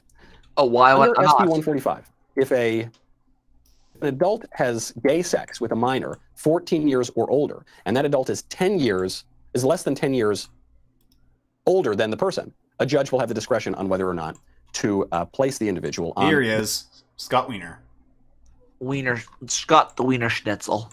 Come here, Schnitzel. Let's look at under registry. So to put that in an example, you have a 23-year-old guy who has sex with a 14-year-old boy. That is not necessarily a sex crime. That person will not necessarily be put on the sex offender registry. There might be some other smaller punishments, but to actually register as a sex offender. Oh, he looks like he hasn't had a drop of testosterone in his body since the last bicentennial. Holy shit. This guy. Well, at least we know what he looks like when September comes or November comes. Because I'll tell you this. No. I found a parade image where he's in it. Go right ahead. Show it, man. Let's see. Show it. Replacing now. Opening now. Oh, boy. He's the guy who legalized knowingly infecting people with AIDS, right? No. Is he? Is he? Oh, really? Boy. There look at all those fucking hey, there's the bears, they're all, look at this is fucking weird. How does he have abs? How does a little piece of shit like him have abs? Maybe he just doesn't have, I don't know. He has noodle boy arms, but he has fucking he has fucking I don't know. I'll tell you this though, those men are hardworking men. Those are the men who actually work. He doesn't work. You can tell which one of them is white collar and which one's not. That's one of the things you could probably see from this. I'm not saying not to go the whole, well, as me hit said, Bruno. I'm not going to go whole Bruno, which, by the way, a friend of mine actually pointed out this to me. Speaking of Bruno, Milo Yiannopoulos is Bruno, isn't he? The character Bruno, from, was it the Borat guy? The guy, Sacha Baron Cohen? He is. He fucking totally is. I don't know if the memes are just becoming reality or what's going on, but I have another person I want to talk about because I'm going to talk about legislation because we're at the political part of this show. I'll send you a link. Keep playing the link, by the way. That's weird. Why is that a bill? That's creepy and perverted and weird and obviously deeply wrong. How on earth did that get through the California State Senate? Well, I'll tell you right now how. One of the ways you do it is you basically have friends who are basically saying that we don't like the radical left. And as a result, we'll stand with you. People who stand with you are people like Jordan B. Peterson and Camille Paglia, otherwise known as Pederast Paglia, because she's one of the people who pushes that shit as well. You know? Yeah. No, she does. She pushes pedophilia. She's one of these, I think it was... I'm trying to think of what it was. It was a YouTube channel. They were saying Camille Paglia explodes, and she does advocate in her books, pedophilia. She advocates boy love. She does. She was part of, I think it was the NAMBLA. They quoted her books. They've said that she is she's pro sexuality totally. You know, she probably would be one of those gals who fucks the dogs. Okay. So Pederast Paglia can't. I don't trust her. I don't want to be around her. I don't even want to touch her because I'm afraid I'm going to catch something. Kaku says, the work hard going into grown men's places, cleaning their pipes. Yes, they do. Meaty Hit. That was Kaku. Meaty Hit says, Milo is the new Bruno. No, Sasha Baron Cohen will always be Bruno. Milo is a completely different animal. So Meaty Hits also says before that. So I don't think there's really any conspiracy about twerk cuties, other than it's okay to show Muslims as conservatives. I agree. That's something because again, it's this false dichotomy, this us versus them. It's the Muslims being the like we all agree pedophilia is evil. Okay, the Muslims basically will say it's okay when we do it. But don't you fuck our women. We're allowed to fuck our women and our boys and our little girls and the goats and anything else that we feel like it because we're Muslims and we're so holier than thou. Yeah, I hate them. Keep playing it. Suggests we do. Voting for the party that is now actively pushing to legalize pederasty. Is that conservative? I guess it's conservative in the sense that it harkens all the way back to ancient Greece, harkens back to ancient Athens. What do you mean by conservative, you little fucking idiot? Seriously, if you want to go with conservative, people keep saying, like, what do you mean by liberal? What do you mean by liberal? Well, John Locke, John Stewart, you got yourself, John Stuart Mill, which actually John Stuart Mills. You got yourself Jeremy Bentham. You got yourself fucking the Frankfurt School. They're all liberals, okay? Now, you might say, no, I agree with the Frankfurt School, but, now you have people like Mr. Ronald Reagan. You got yourself the paleocons like, what was his name? I'm trying to think of the paleocons, an example of a paleocon. What the hell's his name? William F. Buckley, I believe. Oh yeah. Yeah, he's a conservative. Define your fucking terms. Seriously. Okay. Too conservative for me. Okay, if we're just looking at timescales here, I'd rather stick maybe around 1776 is okay in the American tradition. That's some so you're stuff, women's right and you're not going to hear about that in the mainstream media. White boys only that is the extent of it. I hope you enjoyed that. No, like again, I really am sick and tired of the semantic games these people play, but I understand that you have to sell an idea to somebody. The problem here is on the internet, you have people who claim to be conservative, and they absolutely are anything but conservative in the American context. He wants to go all the way back to 1776. Okay, you can't own land because you're a fucking colored man. You can't intermarry because that's also conservative at the time. And you said, well, the Republicans got away with it. Okay, well then, if you want to go to back when the Republicans started, the conservative party as we know it today, then that also means you can't have anti-miscegenation laws. You can also have to have a separation of schools and what have you. So how far back do you want to go? Or maybe just stop with the labels and just tell me what you want to do. Like I oftentimes tell people, like the conservatives will never win. They'll never win an election. At least the conservatives like that, that gentleman there, because they keep shooting themselves in the foot simply because the stuff that they say makes no sense. I think it was on PragerU at one point. They said that the greatest president that ever lived was, I think, Garfield, because he didn't, or it was the guy before Roosevelt, because he did absolutely nothing. He just sat back and did nothing. And I'm thinking to myself, you're in the most important seat and job in all of the world, the history of the world, and your idea of a good day's work is to do nothing. That sounds like that sounds like welfare to me. Now, I don't know about you, but there are a lot of things conservatives can do to fucking fix the country. And just because you act and use legislative power does not make you a liberal. It doesn't make you a communist. It doesn't make you a whatever you want to call it. It simply means you are not. Again, this is where I really think that Trump and the Democrats get this. And I say Trump and the Democrats, yes. Because the Democrats, they say, we're going to give you $1 million, every one of you. We're going to give you $1,000 every month for the rest of your life. That is something we can actually objectively measure and objectively view. These conservatives, all they say is work hard, follow your heart, and the money will follow. All these platitudes, okay? Nobody knows what the hell they're talking about. Wolfram Pepper says, words, what do they even mean? Well, the map is not the territory. I've talked about this before. The map is not the territory. The word is not the thing. So when people talk about hard work, I don't know what the fuck that is. I mean, I know what it personally is, my own personal meaning behind it. But at the same fucking time, I don't know what that looks like. Now you're talking about Mistress Molebug, a gentle introduction to Mistress Molebug. Let's hear this. This is from, I believe, the Distributist. Yeah. Oh, I might have to get him on at some point. But would history prove them wrong? Was there a direction in history? The question was strange. There really shouldn't be. I had no reason to expect there would be. But looking backwards across the timeline, I could see a different story forming up. Suppose, for instance, we took one of our standard conservative commenters, a Ben Shapiro, and began to send him back in time, in 100-year increments. We could send him back to the year 1918, and introduce him to the right-wingers of that era. Would they consider him right-wing? Almost certainly not. His views would undoubtedly be on the left wing of the political spectrum during that period. Moreover, if we were to take Ben Shapiro and a right-winger from 1918 and send them back another 100 years, a similar pattern would follow. The right-winger of 1818 would be to the right of the right-winger in 1918, and the right-winger in 1918 would be to the right of Ben Shapiro. And on it goes, throughout the period of Enlightenment, throughout the period of the Reformation. The figure whom we take from the past is always to the right, and the figure taken from the future is always to the left. And this pattern would persist even before the French Revolution, even before the terms left-wing versus right-wing were developed as part of the National Assembly. And why do you think that is? Like, no, legitimate question, because there is an occultic element to this. The right and the left have, to quote Mr. E, have been an occult element. The left has always been destruction and chaos, and the right have always been an embodiment of order.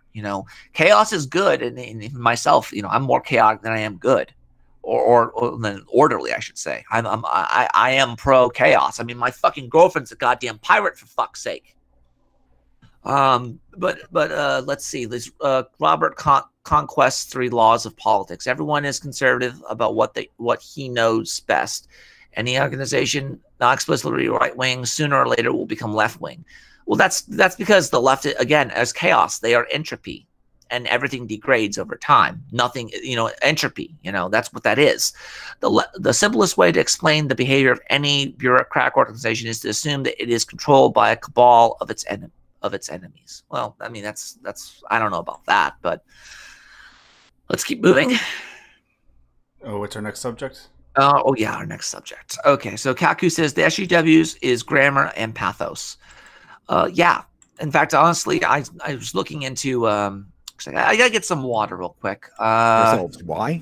Mainstream conservatives like Ben Shapiro and William F. Buckley have answers to this question that are neat. Their answer is incentives. Bureaucrats are inefficient. They act like they're in a conspiracy against the institution because they don't have proper market incentives to act correctly. Corporations, they say, by contrast, do have proper market-based monetary incentives, and so their employees, at least, do not act like a conspiracy against the institution itself. But is this explanation true? Certainly, no one ever accuses the military of behaving this way, and it doesn't use market incentives. Furthermore, the mainstream conservatives' assertion that the employees of corporations do not act as a conspiracy against the company is really only true when we look at healthy companies, companies that are solvent, companies that are in their period of growth.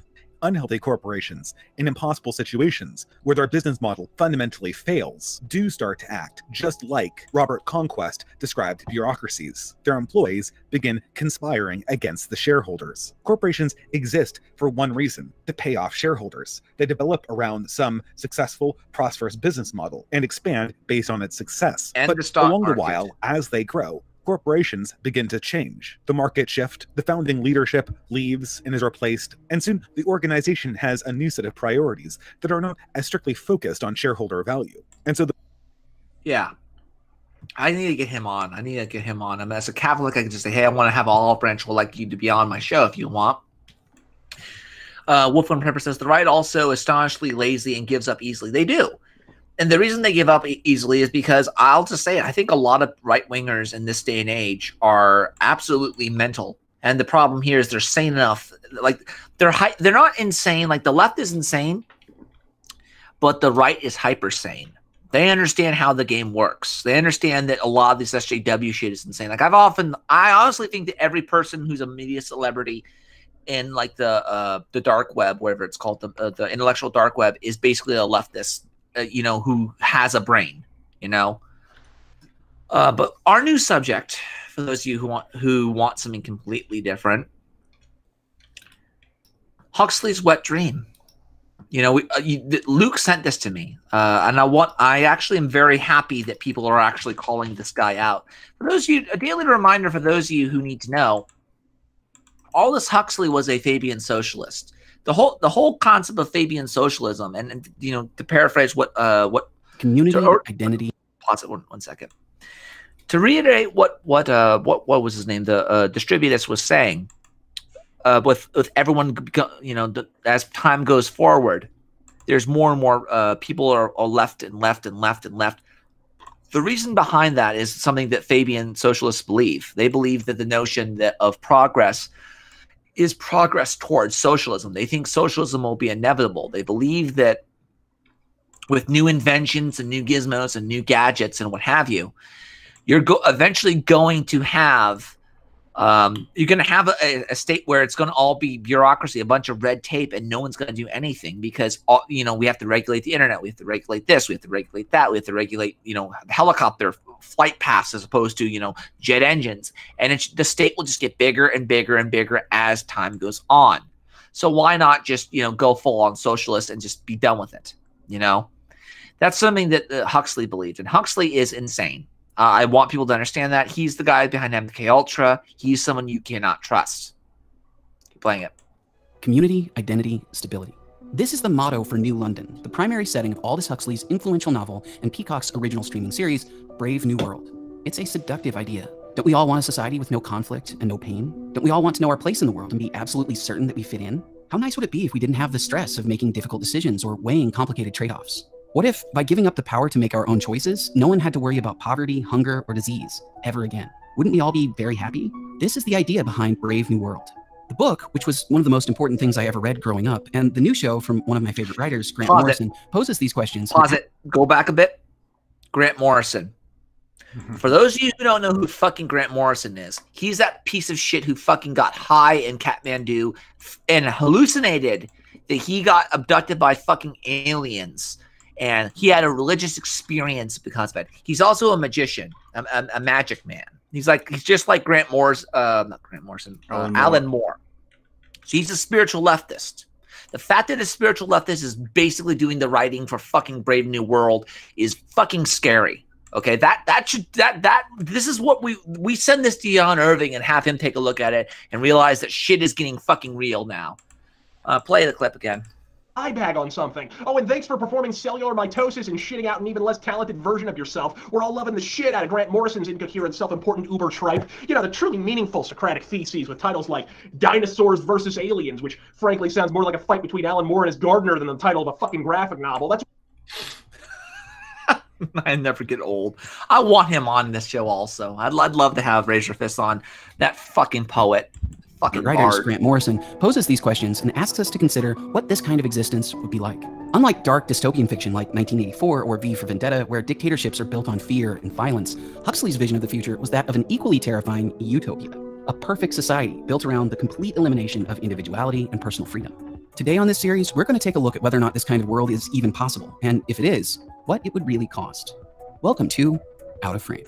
When the original book was written in 1932, the world was pretty different than it is today, and the story reflects that. Huxley synthesized a number of then new concepts into a futuristic society driven by assembly lines and industrial mass production, genetic engineering, Pavlovian conditioning, and it all should be noted. I'll stop right there.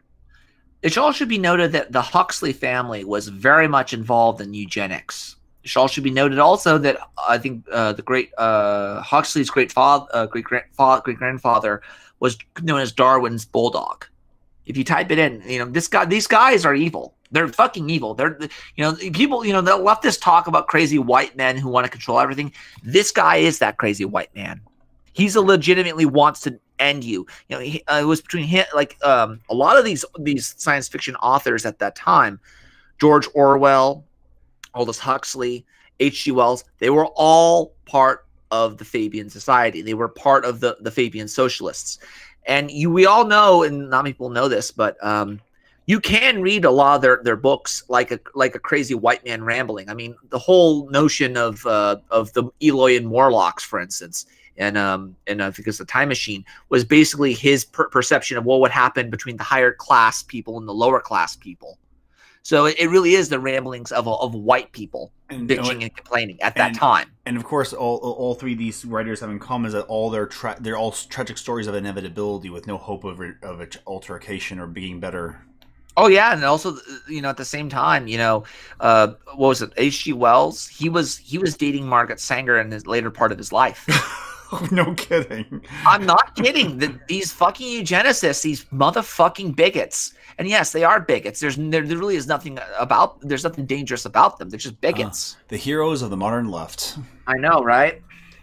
Fucking weird. Why do you is a marvel of modern science, and people's lives are completely determined by the government from cradle to grave. Babies are no longer born naturally to individual sets of parents. Instead, infants are genetically engineered, hatched, and then sorted into a strict caste system. Alphas are the leadership class, managing and making decisions for. It also should be noted. Betas are knowledge. That son of a bitch Huxley also created that book. What was it called? The Perennial Doctrine.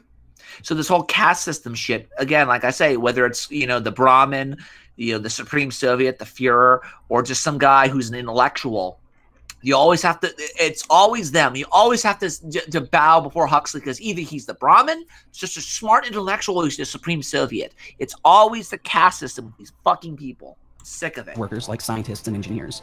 Gammas are servants. Deltas and epsilons do manual labor. Their physiology and intelligence is predetermined, and they're raised by the state to know their place in the social hierarchy. And the sweet little faces discovering the system together, learning how to fit. Everyone in their place. Everybody happy now. You say it like it's a bad thing. Everybody happy now. Don't take it for granted these children will never know violence, prejudice. Wait for it. It takes a village, I guess.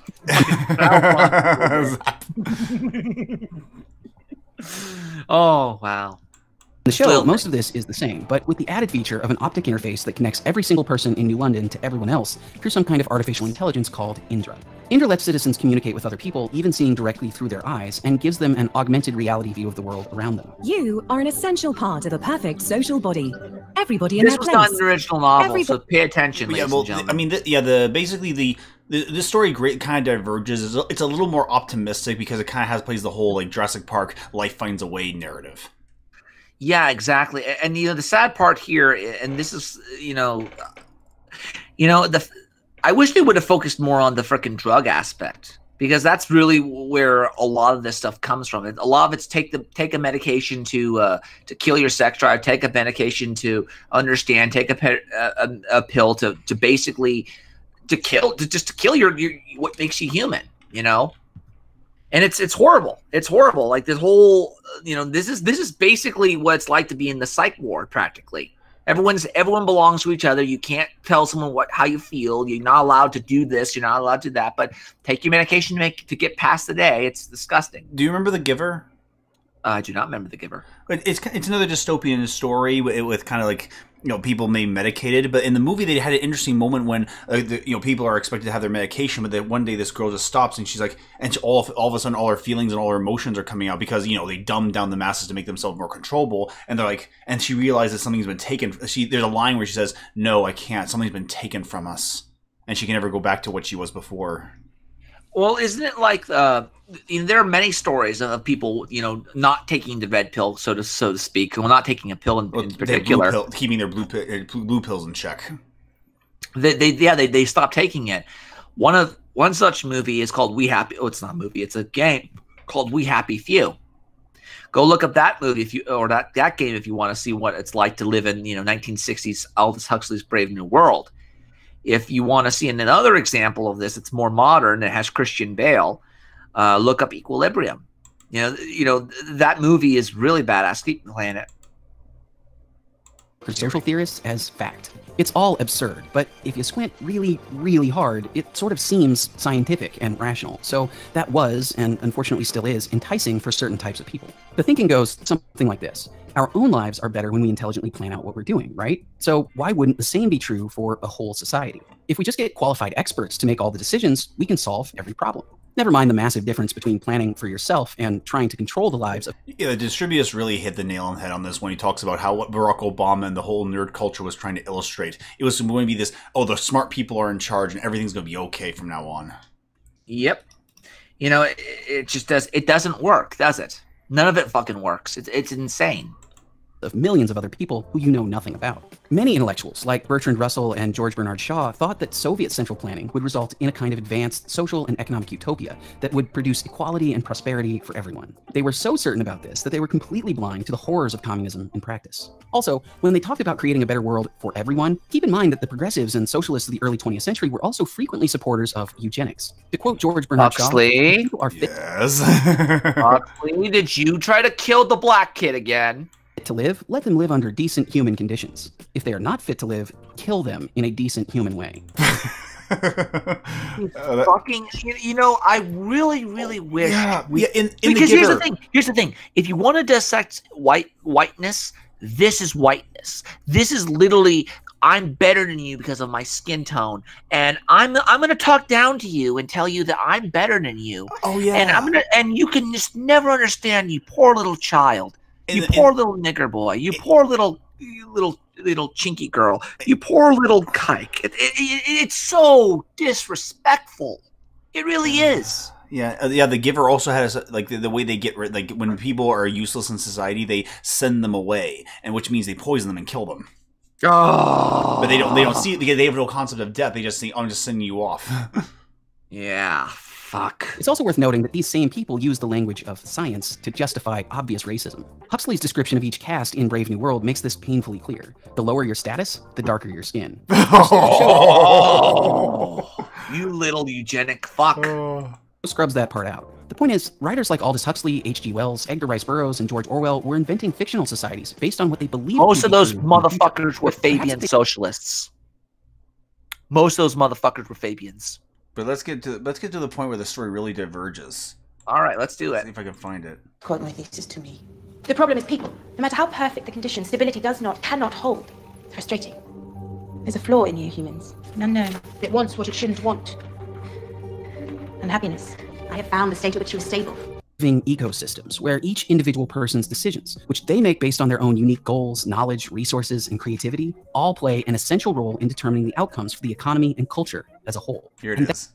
Recommended action in this case is for Lenina to take more soma and go to the pleasure garden for the nightly party and hook up with someone new. Meanwhile, her crime is that she's pursuing a monogamous relationship with somebody. Yep, and that destabilizes society, don't you know? Yeah, we can't have trad women. They call it selfish.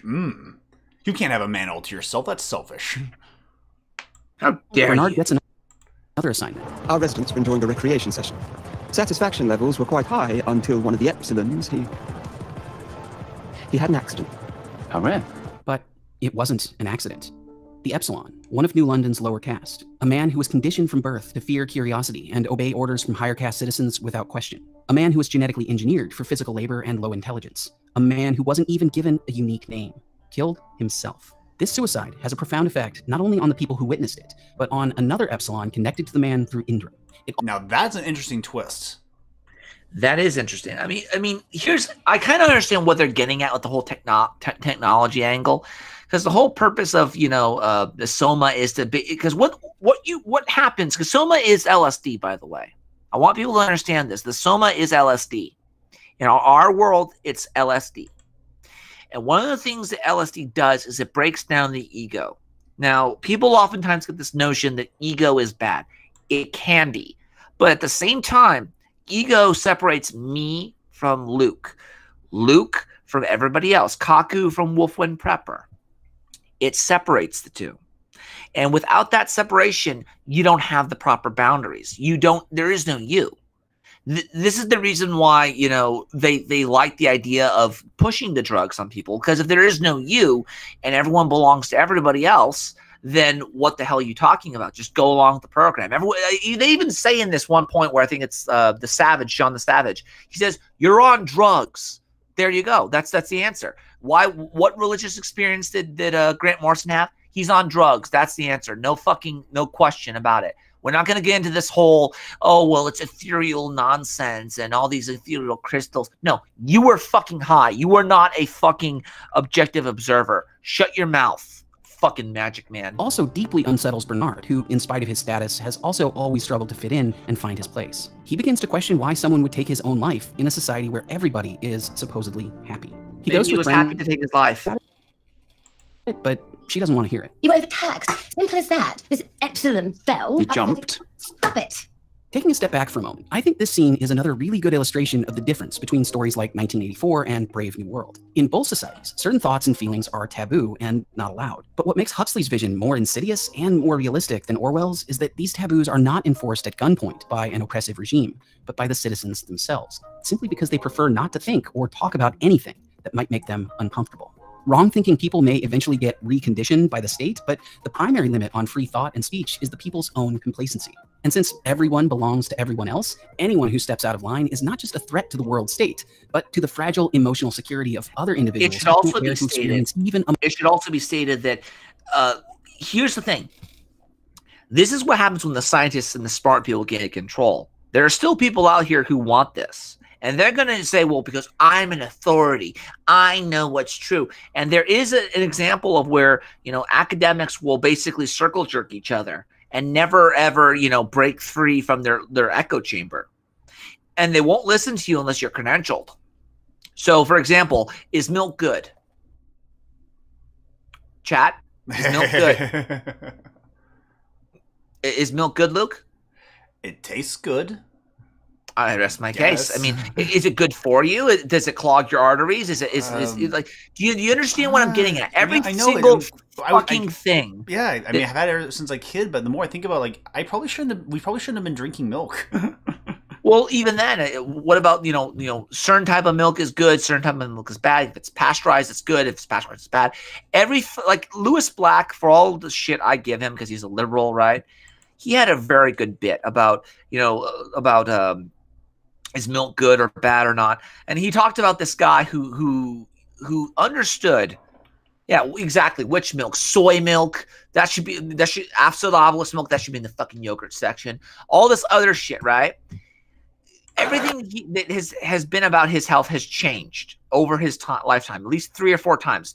Are eggs good? Eat the eggs. Oh, you eat a lot of eggs. Oh, you know eggs are bad. Don't eat the eggs. You know? And then he talks about this gentleman who lived to a humble age of 100 and I think 110. Yeah, play it. I believe I was in Los Angeles, so they called it soy milk, because anytime you say soy juice, you actually start to gag, and it doesn't belong there because we. Yeah, it doesn't belong. Maybe I want to find the clip. I know what you're talking about. Yeah, because he talks about the guy in New York who lived to like 105, and they asked him, well, oh, what was your diet like, right?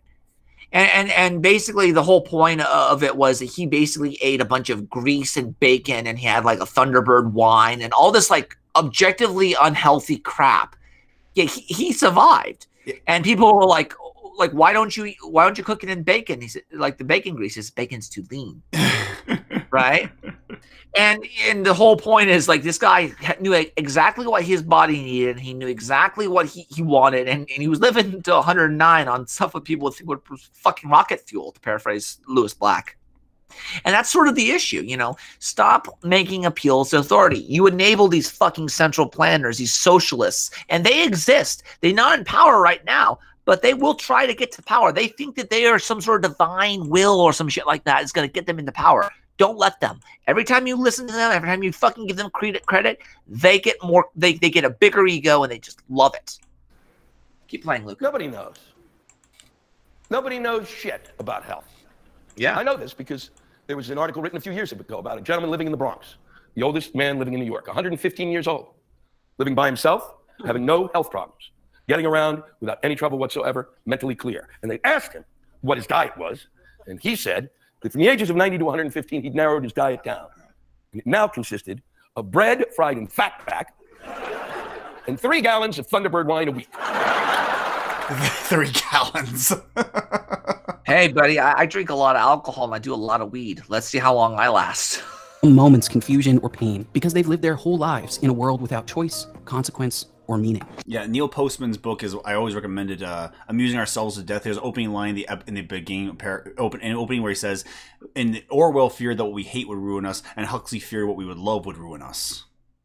Well, you know, to truth be told, they both are totalitarian assholes, so go fuck themselves. You can say these things to me because I'm your friend, and I know you don't mean to be destabilizing. Not everyone understands.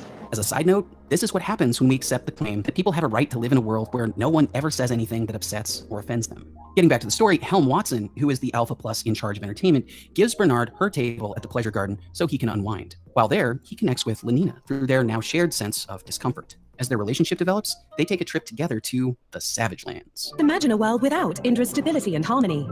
A primitive land of greed, superstition, and pain. You don't have to imagine. Only an 11-minute rocket from New London, you'll find the Savage Lands. Oh, they've changed it up so it's now all fake. Yeah, you know, again, why the fuck? Like, don't just show the original novel. Show it in its entirety. I don't give a fuck about the racism. We all know Huxley was a fucking eugenicist. Just call the motherfucker out for what he was doing. Although seriously, we don't need Grant Morrison to spice shit up the life. By the way, EC, you've been in this chat before. I like your stuff. I'm making you a mod because I make everybody a mod. Congratulations, kid. You are going up in the world. Come and experience the magic. You bring the friends, we've got the fun. In the book, this is basically an Indian reservation, but in the show, it's more like a 21st century small town in America where the residents are made to reenact fake scenes from history for the amusement of the New Londoners. Also, any savages who try to escape will be killed attempting to cross a powerful force field, imprisoning them in the region. But yeah, that didn't exist in the original film. That didn't exist. I don't know what the fuck why they didn't just rebel and take this shit. I don't know. Live there are not free. With weak property rights, their resources controlled by New London, no mobility or opportunities to trade with other parts of the world, the savages are incredibly poor.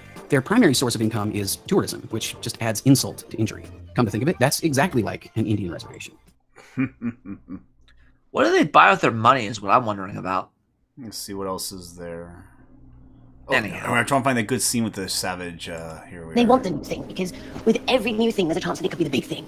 Bigger, hotter, harder, faster. And we have to give it to them like that, Bernie. Because if we don't, they might realise that the new thing isn't new at all. It's really just the old thing, but more of it. And if it's boring, they will turn it off. They'll be alone with their thoughts. Forbid. I know what that means, don't we? Yeah. Alone with their thoughts. How horrifying. You do that with your right hand or your left. I'm just wondering, like if you're going to be alone with your thoughts, you might as well get some me time in. We do.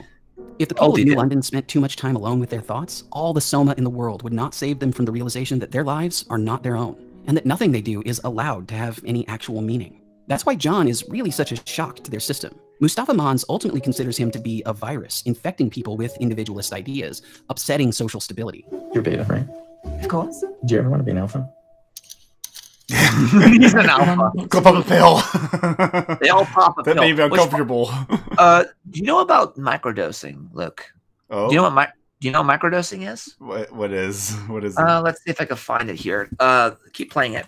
They are. What's more, with no official status of his own, John traverses between the cast with relative ease, making friends with deltas and gammas, like Gary, the servant he's been provided as a guest of New London, and spends much of his time with the Epsilons, including Gary, the one who is connected to the man who committed suicide. His influence affects Bernard and Lenina, who begin to have selfish thoughts. You know, what if... Maybe there's a little part of me that's... What? Mine. Don't you want that? Something that's yours? Something that's private and solipsistic, and everyone belongs to everyone else. Lenina and John begin a secret monogamous affair. Who's everybody, the demands of New London society. Who is everybody? Does the savage own you?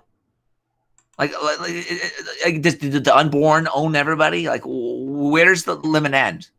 So anyway, this is from zmscience.com, and this actually was back in 2000. I heard about this for the first time in like 2016 or so, but this is an updated article. Microdosing LSD may relieve pain. Just a tiny dose of LSD improved tolerance to painful stimuli and reduced subjective experience of pain. Microdosing on psychedelics such as LSD and magic mushrooms has become quite popular among busy professionals seeking to reap the psychological and mood-enhancing benefits of these drugs, minus the heavy tripping involved and regular doses. What did they say about Soma in Brave New World? Oh yeah, that's right. You guys are fucking, you take it a little bit of dosage, you feel good. Taking a lot of dosage, you fucking trip. Same fucking shit. It's the same goddamn ship. Okay, Irene needs to make a Brave New World short film showing stigmas making their way. Yes, he does. I will bankroll that fucking film if he does it. I will fucking do it. And he can hold me account. Do it. Play it, Luke. Trying to find the one spot. I can't find it. Oh. The best line. Oh, here. Here it is. There's only 2 levels: the living and the dead. John is, of course, making most of these stories up, but New Londoners love him for it. To them, he's scary and mysterious, a little dangerous, but don't have any actual. And Lenina, who begin to have. What? Mine. Don't you want that? Something that's yours? Something that's... It's private and solipsistic, and everyone belongs to everyone else. Lenina and John begin a secret, monogamous affair, but the demands of New London society make their relationship difficult to maintain. For John, the grotesque underbelly of this world is impossible to ignore, and in the end, his influence changes everything. You want to know what to do? I'll tell you what to do. Choose. You want to be happy? Or do you want to be free? The irony of all this is that in spite of exchanging their freedom for apparently miraculous standards of living, few people in New London are happy anyway. And deep down, they all know it. It just takes John the Savage to bring it to the surface. You're not happy. You're on drugs. We need to clip that. We need to clip that. Can you clip that, please? Please clip that. I wish I had the uncensored version, but yeah. No. It's better this way. I'll find it for you, but just clip it for now. We'll figure that out. You're not happy. You're on drugs. Exactly. You're not tripping. You're just fucking, you're on drugs. Get to the surface. You're not happy. You're on drugs. There we go. There we go. That's that. Now we're in hell. All right. So let's see what else we got here. Oh, yes. So this is the final. This is really the second half part of the Portland. So you hear about what's happening in Portland, how the Proud Boys are going to go down and basically kick some ass of the Antifa. Oh, that's not going to end well for anybody involved. Oh, no, it's not. So I wanted to clip. There was a clip here, and I sent this to a lot of my friends that are Proud Boys, and they all agreed with me. But the problem here is that groupthink will kick in, and then shit will get real. So the link's in the description. This is from the History Channel's Sun Tzu's Art of War documentary. I'd highly recommend it. It's actually one of the real reasons why it's happening right now. Like a lot of people, like the Proud Boys are they're grunts. And then, and I'm not trying to insult them. They're just average guys. They just want to do something. And they think the idea of going in and beating up Antifa and staring them down is noble. It's stupid. Because Antifa wants to fucking kill you. They're not going to stand on the battlefield and fight. They're not going to do that. What they're going to do is they're going to be the guy who will do hit and run tactics. And again, why are you going to Portland? You don't live in Portland. You're just going to take and occupy a bunch of space. You're going to expose your men to getting attacked like it's already happened. And for those of you out there who need to know this, they're planning a rally. And what was it? Joe Biggs from InfoWars, I believe his name is. They were all going out there and they were going to go fight. And it says right here, as Antifa and Black Lives Matter thugs assault brave law enforcement officers with impunity and gun down peaceful Trump protesters in the street, the important and feckless Ted Wheeler has not only tied the hands of brave men and women of Portland Police Bureau, he has gone as far as to participate in the violence and anarchy and refused to ask for the National Guard and other federal offers to help and quell the unrest in Portland. So they're basically going to go up there and they're going to start shit and kick ass of Antifa. Didn't Sun Tzu once say, never interrupt your enemy when he's making a mistake? That, and also the fact that it's more important to outthink your enemy than outfight them. We all know that the Proud Boys can easily kill Antifa in a fair fight. The problem is Antifa will not fight fair. I mean, is there anything in the election or in America now that gives people the idea that there is such thing as a fair fight? Keep playing the clip. That's 4 years. I mean, keep playing the clip. Keep playing the clip. Gives either. That's why I keep telling people, stop doing this traveling tourist shit.